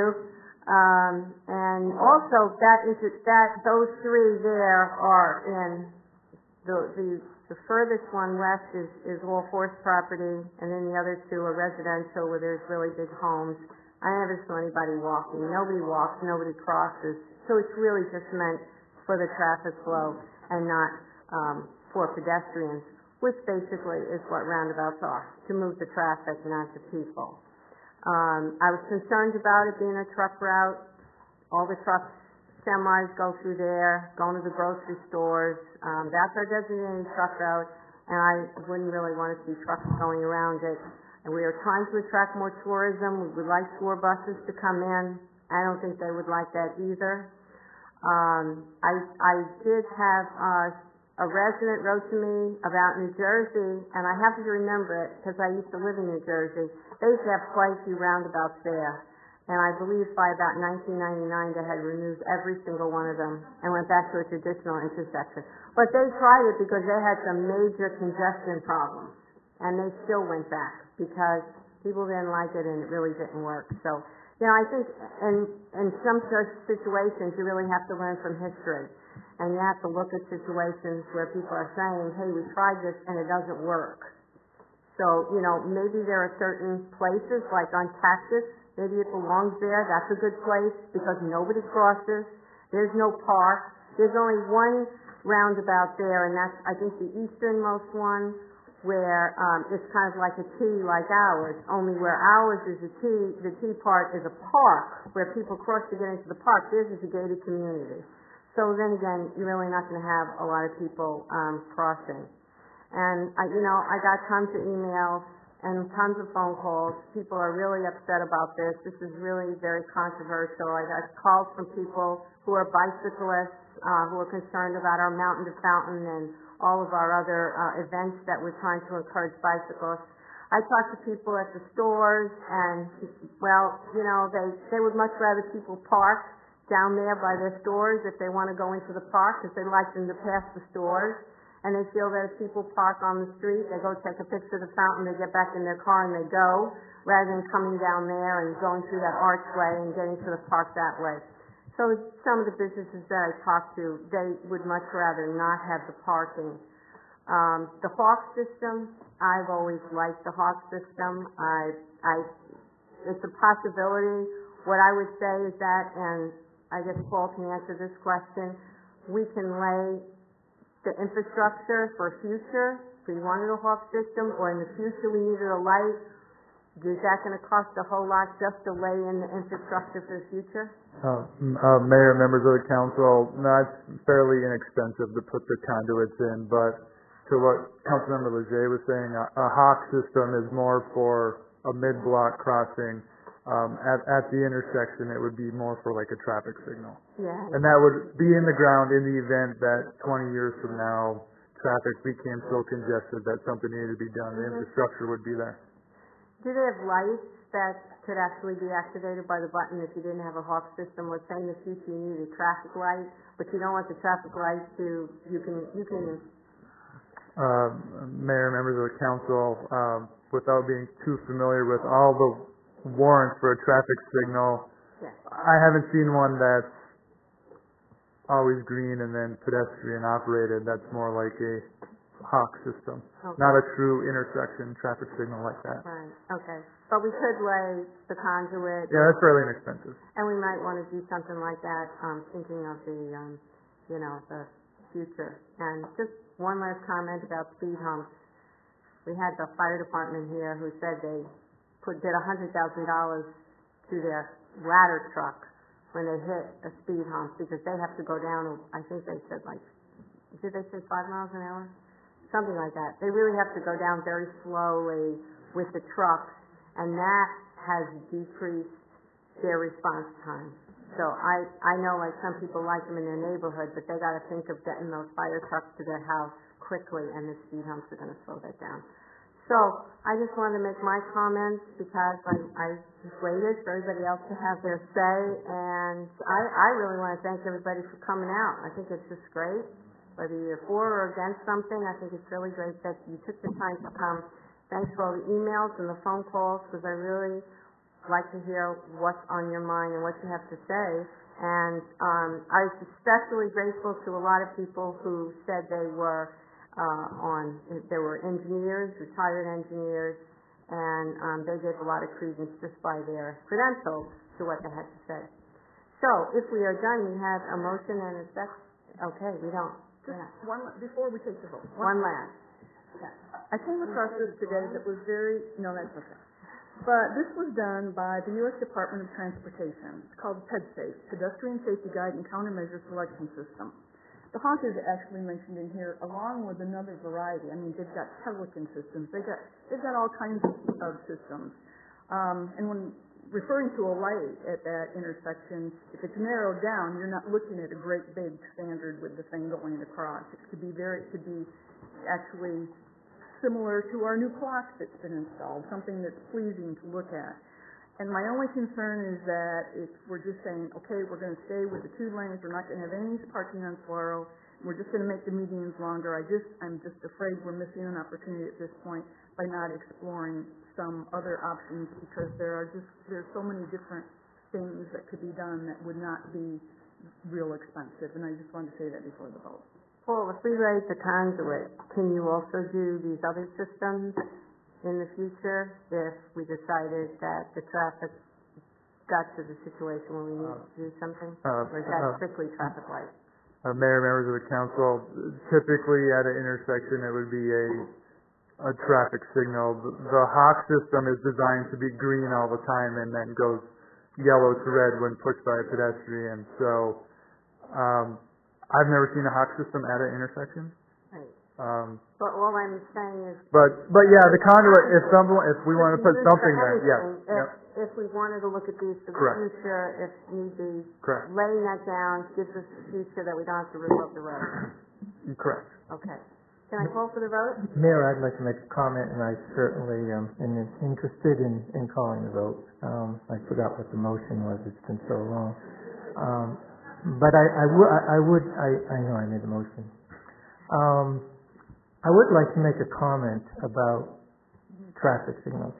We have one at El Lago. You want to put one at the Avenue of the Fountain and have one at Palisades? No. Thank you. So I'm not sure we want to spend money putting the infrastructure in. Unfortunately, I've sat here for too many years, and for those of us that have been here for a few years, you remember that discussion. You think the house is full now. When we want to put a traffic signal there, I mean, it was. You guys were pretty well managed. Thank you. People went ballistic. So the notion of having a traffic signal, and another traffic signal was, we've been down that path before, and people were just not pleased with that. So I just thought I'd add a little history there regarding that. So yes, there's a motion on the table. Thank you, Mayor. It's a pedestrian signal, not a traffic signal. Councilman Hanson says it's pedestrian signal, not a traffic signal. Oh, That's what I wanted to say. what do you call a signal at a lager? It's a traffic and pedestrian signal. I mean, that's what you're looking at if you're installing infrastructure at that particular intersection, because you will find a hawk is not appropriate for that application. Thank you. Do you, off the top of your head, know how much it would cost us to lay the conduit? Mayor, members of the council, it's not much. You would run 2 4-inch conduits typically for future signalization, and you're talking 100 feet. You're talking 400 feet. I mean, you're talking a few $2,000. It wouldn't adjust the bond at all.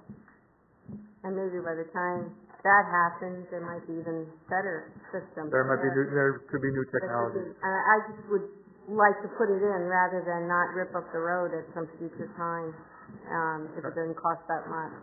That's all. Doesn't mean you have to do it. There'll be another council to vote on that, another day to argue. And Vice Mayor Elke's got. Well, we haven't talked about a tunnel yet either. So when are we going to talk about that? We haven't discussed. Paul, how much would a tunnel? Mayor, Mayor, members of council, I actually have an answer for that. I was told by the town engineer that the town did apply for a grant back in the 90s, roughly over $1 million again, was not approved. I know when we first started this discussion, Councilmember Dickey had brought that up when we looked at it. Right at the intersection is very difficult. Sit down, Paul. No, I want to hear the number. No.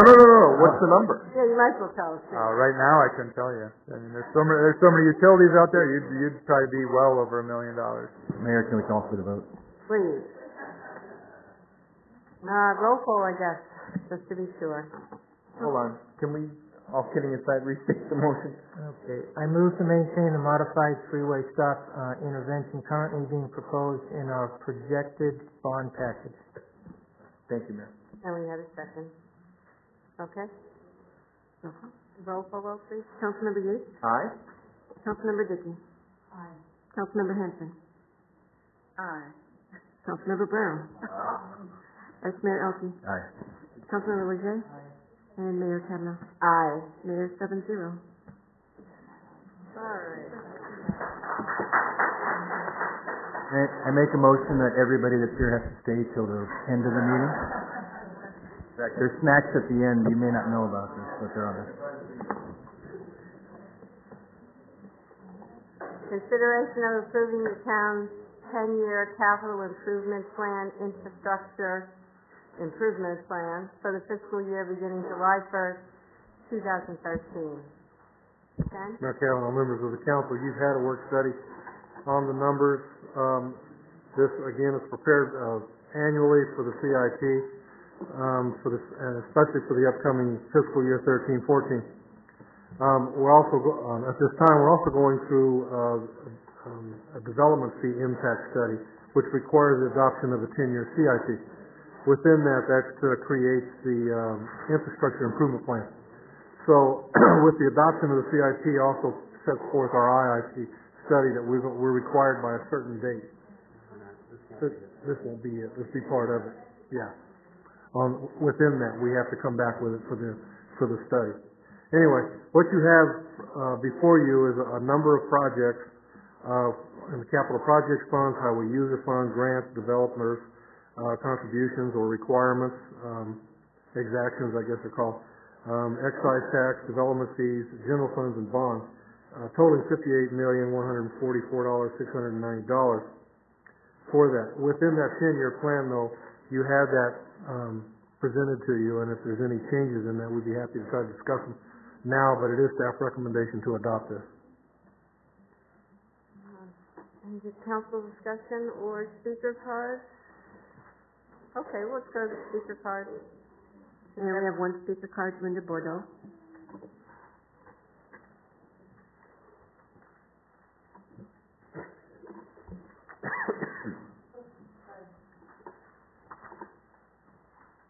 Mayor Council, I've got a couple questions. The street maintenance facility improvement is scheduled to be $225,000, and it says the sources for that are being paid by other sources, and I'm just curious to know what other sources is that coming from. And also the fire station expansion, that is sorely needed. I was privileged enough to take a tour of the fire station, and there is no place for female firefighters to be in there at all. I mean, some of those conditions are deplorable. It's almost smaller than being on a naval ship, what they're sleeping in. They really do need to be revamped. But the cost of it is $500,000. And I'm curious to know, one of the statements in the form under the capital projects, the explanation of it is, it gives you an opportunity to use some new technologies that would enhance energy savings. So I'm wondering, is it mandatory that you build that out by the EPA under some restrictions, or is this something we're opting to do? Because if it's something we're opting to do, we could save a couple $100,000, maybe $100,000, not only in the engineering and designing of the building, the actual purchasing of the materials. I understand I want it to be energy efficient, of course, but some of the standards that are set out there are a little aggressive. And that was it. That's all I wanted to ask. Okay. I think there's a lot of mold down there too. I smelled that. Well, yeah, it's pretty bad. Pretty bad. So we need to give those guys and gals a good place to live. Could either Ken or Paul answer the question about other? Mayor, members of the council, I just looked at that project, and it does show other sources, and that was actually supposed to be first. So we would have the finance department change that in the table. We can make that fix easily. As for the fire station expansion, we just had our 30% design meeting this week. So that's moving forward. And we are looking at using the energy efficient, any, air conditioning units, and if we have to change out appliances.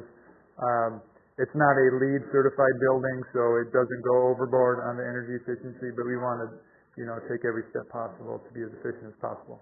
Okay, thank you. Any other council comments? Councilwoman Dickey. Thank you, Mayor. Andrew, the IIP part of this, so looking at the projects that even go 20 years ahead, it looks like the only two that are using development fees are the Pocket Park and the Adero Trailhead.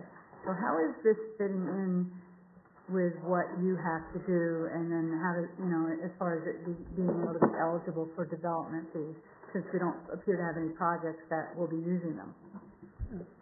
Madam Mayor, Councilmember Dickey, the IIP portion of this will come back to at a later point in which we identify those things that are in the development fee study that are intended to be paid for with fees. This capital plan is a bit ahead of the schedule on when we can do the IIP, so we'll be back to you again to talk about exactly that, on which ones are going to be in the plan and funded by development fees partially or fully. But we have a lot of procedural hoops that were placed in our way by the legislature a few years ago that we have not yet done to get that adopted. So, Mayor, Andrew, the idea of the renovations of the fire stations and such, especially the third one, that could technically be under that, possibly. The other thing I wanted to ask you about is we have the urban trail that sort of goes into some of the stuff that Cassie was talking about, because the sidewalks, which the sidewalk general plan, I found interesting things looking through the general plan, and we have a sidewalk plan in there too. Wouldn't the sidewalks might be a little hard as far as growth, but what about as far as parks or the trail aspect of that, and using development fees for that? I know that they're not going to be a lot of money, but at least it would be, because I know there's sometimes where we say, can we use development fees? And we didn't have it in the plan. So every little bit maybe to get in that, if possible. One of the things that we need to keep in mind with development fees especially is that they are only growth related. So that, particularly with sidewalks, it's difficult because you have to parse out at least the portions that are related to addressing the current deficiency. And I think that the adopted sidewalk plans have addressed many current deficiencies, then causing that number to get smaller and smaller and smaller, and not making it worthwhile to actually try and prove up that there are new growth-related impacts, particularly when the sidewalks are in existing neighborhoods. So that's a challenging piece of it, and that's the same thing that applies to the fire station. If it's replacement of existing facilities, you have a very difficult time imposing a new growth component on that. If it's a facility that serves one area and when moved and expanded will serve a larger area, the delta between those two can be development fees, but only that portion. So Station 3 certainly is a portion that will be development funded. Station 2 replacement is much more challenging. Okay, thank you, Mayor.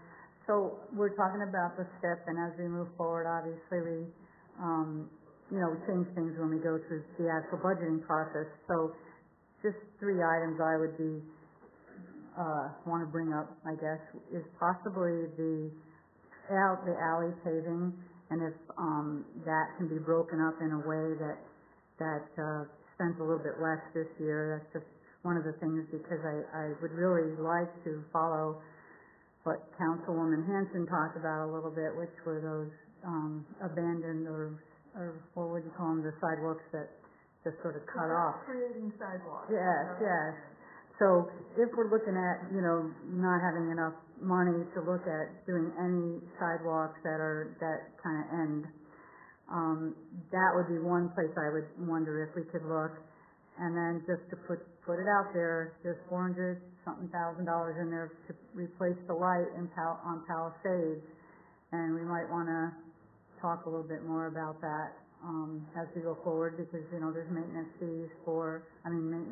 costs for those, and so just to put that out there too when we get to the point where we're actually discussing the nitty-gritty for the budget. Did you want to? Oh, sure. Go ahead. I was reminded at the work study that a number of the sidewalk things were removed from the capital improvement plan, and in kind of talking amongst some of ourselves, it thought maybe it was kind of a fatality that went along with deleting like one of the sidewalks on Fountain Hills Boulevard in kind of an obscure place, and so maybe the ones downtown went by the wayside when those other ones were eliminated. Was it ever broken down of what it might take? Because I know we had it identified at one time where there were just, those little colored pieces of sidewalk that were identified that could be filled in. Just a real rough ballpark of what it would be to just that infill sidewalk. Mayor, members of the council, 2 years ago the CIP had 3 separate sidewalk projects. There was the Fountain Hills Boulevard sidewalk project, which was partially grant funded. There was the downtown sidewalk project, and then there was town-wide sidewalk projects. Just lack of a better term, a funding casualty. All 3 were removed from the CIP. For the downtown sidewalks, I believe the CIP had roughly $35,000 to $40,000 a year over a 5-year period. Typically, those get put in by the developer when they develop that vacant lot. We made a kind of a mad rush at the end of the year when it was still in there, and we did the one by Batches and the one just down past Town Hall. So those would have to get, if it's not budgeted item, we can't. Well, we'd have to come back to council to make a budget transfer later on.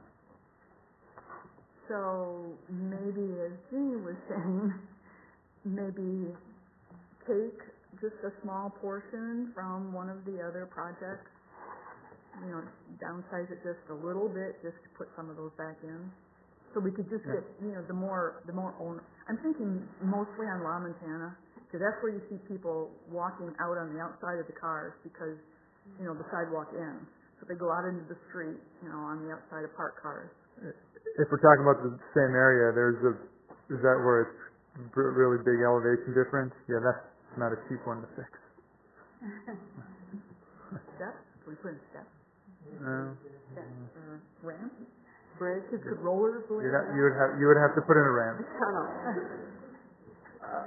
I'd have to ask the town attorney, but that would need to be a motion by council to add a project. and then we'd Or have to figure out direction. how to pay for it. Well, Mayor, is the light in position, is the light 13, 14, or, I can't find it right now, I know it's right here, the light on Palisades, 400,000? The light on Palisades is tied, would be the same time as the Saguaro project. 14, So it would be a year and a half. If the bond, Fiscal year, what, 14, 15? yeah. Yeah, 14. I think we should go this fiscal year just because you would, if the bond does pass, you would be starting design this fiscal year.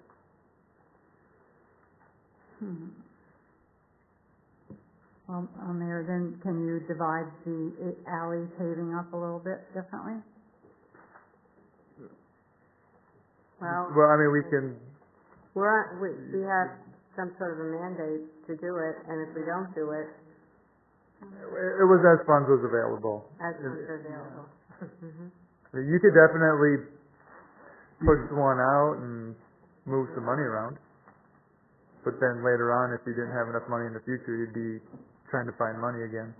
If you're in creating a new project, you're going to have to take it from someplace. Right. You're not going to be able to extend something out. You got to take it from. You got to reduce another project. Yeah.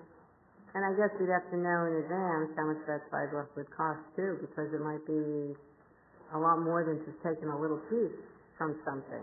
It might be a large amount. And honestly, I don't know what the project is, so. Yeah. There's about 4 or 5 gaps in the sidewalks in the downtown areas on vacant lots that haven't been developed. Okay. But I know you would have no idea what that would cost. The previous capital improvement program 2 years ago, I believe had 130 to 150,000 over a 5-year period to fill those gaps in. Oh, what's another year? And then we got 12 more months to figure out where it could come from. I was just going to say one more other thing though, as far as applying for grants. Walkable communities and safe routes to schools are grants for sidewalks that we could look for too. Correct. No. Right. Looking for a motion, unless someone else wants to. No, I was just, we have a suggestion on the table. Paul's basically saying that we did have a plan for downtown. It's 30,000 across 5 years. I think that's very doable. To find 30,000, or this fiscal year. And tongue in cheek, Kathy, you had mentioned, alley paving is mandated for PM10, which is dust mitigation, and it doesn't have to apply to the dusty areas where people are walking on, obviously not, but I'm not sure if Councilman Hanson was planning on making a motion or not, but I think that downtown plan, we know what it was, we know what it cost, it was filling in gaps, a cost of $30,000 a year. I believe when you look at our capital improvement plan as is, you can squeeze that money out of a few projects. So what's the pleasure of the council? Well, we could, Go ahead. Councilman Yates has a suggestion. I was just going to remind everybody, with the way things are going with the medium project, if we come in even at the most conservative budget, we're still going to have a little bit left over. When I say a little bit, several $100,000 left over. I'm thinking maybe we should look at that at a future, or to take what Councilmember Hanson said, let's look at this in the future. We've got a really good plan here. It's concise. We're all aware with it. I think we should go with what we've got, and let's put pen to paper and actually see what the project is before we estimate right here, right now. I think we're going to have some other avenues to fund it. I'd agree with that. I think this is a good plan, and I wouldn't want to start cherry-picking money here and there. I'd rather us see what we had from the other projects. Did you want to? Mayor, rather than cherry-picking, we could simply look at the plan that we have, which is a good plan. We have a cost for the plan. We're talking $30,000 a year. We do have a downtown development fund. We are using the downtown development fund for these types of projects. So rather than taking it from someplace else, we could just add it as a project number in our plan and cost it out coming from the downtown fund at a cost of $25,000-$30,000 a year. Or Possibly do it, add it into the medium improvements, much like the lights were a component of the medium improvements. And if the costs come in so much better, as our two council construction gurus say, then perhaps that could be added into that project as well. Councilman Brown, do you want to, as a guru, would you like to comment? Absolutely. I think we need to leave the median alone. We've already added tons and tons of new little pieces to the median. So I think we leave that alone, and I would have to concur with Councilmember Leger that if we do anything, we just simply take the Downtown Development Fund, put a job number beside it, and go about it as a separate job and not try to ear tag anything else on to the median. I'm looking for a motion. Anyone like to make a motion? Would you like to make a motion? No, I was just No? trying to help Councilwoman Hanson out. We've been discussing this for quite a while, so I'll just put the ball back in her court if she wants to move in that I had direction. already asked if you wanted to make a motion. Did you change your mind? No. No. You're not going to make a motion? Nope. All of a sudden. Madam you Mayor? want to make a motion. I move to approve the proposed capital improvement plan for the 10-year period beginning July 1st, 2013 as written. Second. Thank you. Any further discussion? Just one comment, Mayor. The budget that we have for the relocation of Fire Station number 2 is about $2.1 million. I know we had some discussions about another location that contemplated putting it on Shea. There's been some discussion about Fountain Hills Boulevard. I would put that there's probably going to be some funds there because I think some of our estimates was that it wasn't going to be $2.1 million for Fountain Hills Boulevard. So that may be a possible revenue, a place for revenue to do some of these other projects. That's all. Okay. All in favor of the motion? Aye. Any opposed? Mayor, 7-0. Thank you. All right, then we're up to our discussion with possible directions to staff related to any item included in the League of Arizona Cities and Towns weekly legislative bulletin or relating to any action proposed or pending before the state legislature. Ken? Mayor Cavanagh, members of the council, where do I start? 1,100 bills. Which ones do you want to talk about? Maybe we just, the most important one, the CCC? I think that's our favorite.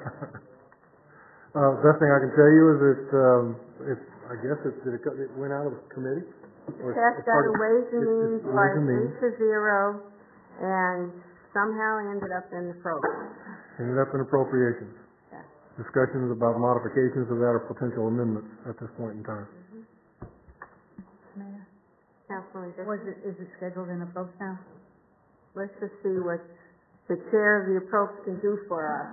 Well, Mayor, just to make people feel a little better, there was an amendment that was an attempt to make it a little bit better for cities. And out of the 8 yes votes on Ways and Means, 7 of them mentioned keeping cities whole, or in other ways that they would vote yes now, but if this provision was still in it later, that they would not be supporting it. So I was pretty happy to hear that. There's only one member who said something pretty critical of cities, but everybody else seemed to be like, yeah, this part isn't good. So Then we have hope to convince them afterwards, right?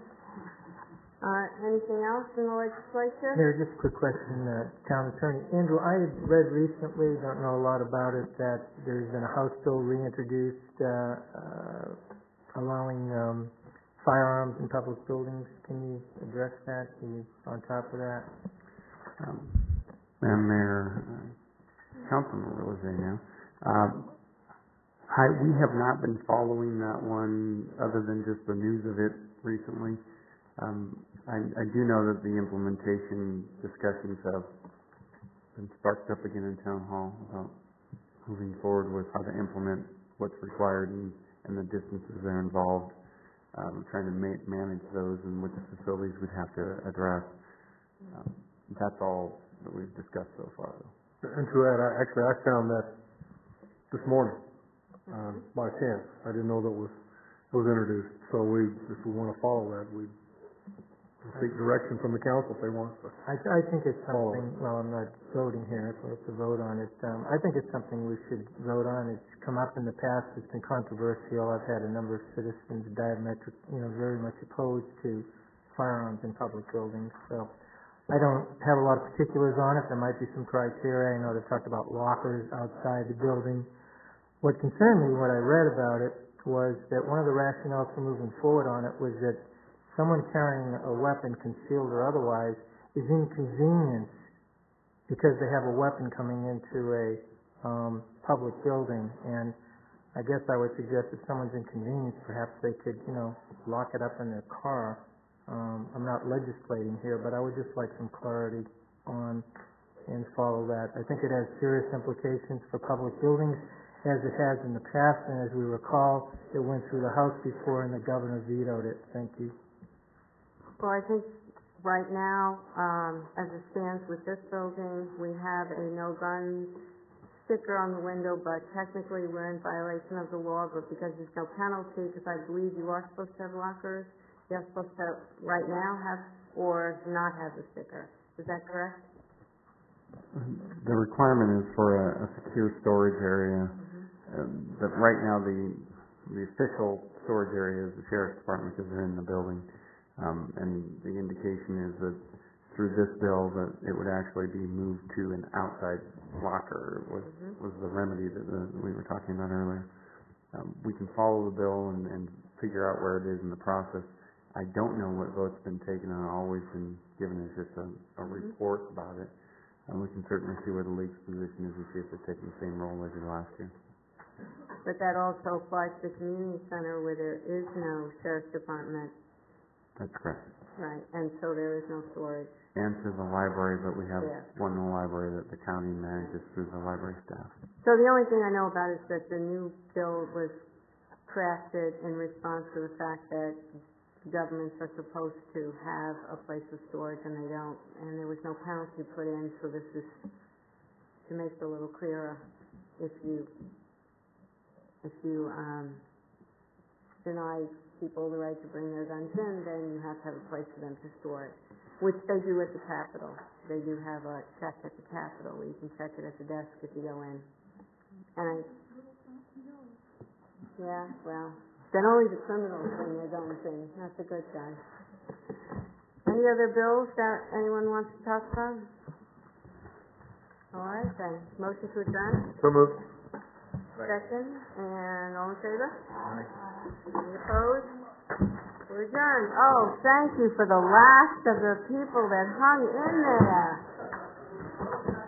Thank you. We really appreciate it. Thank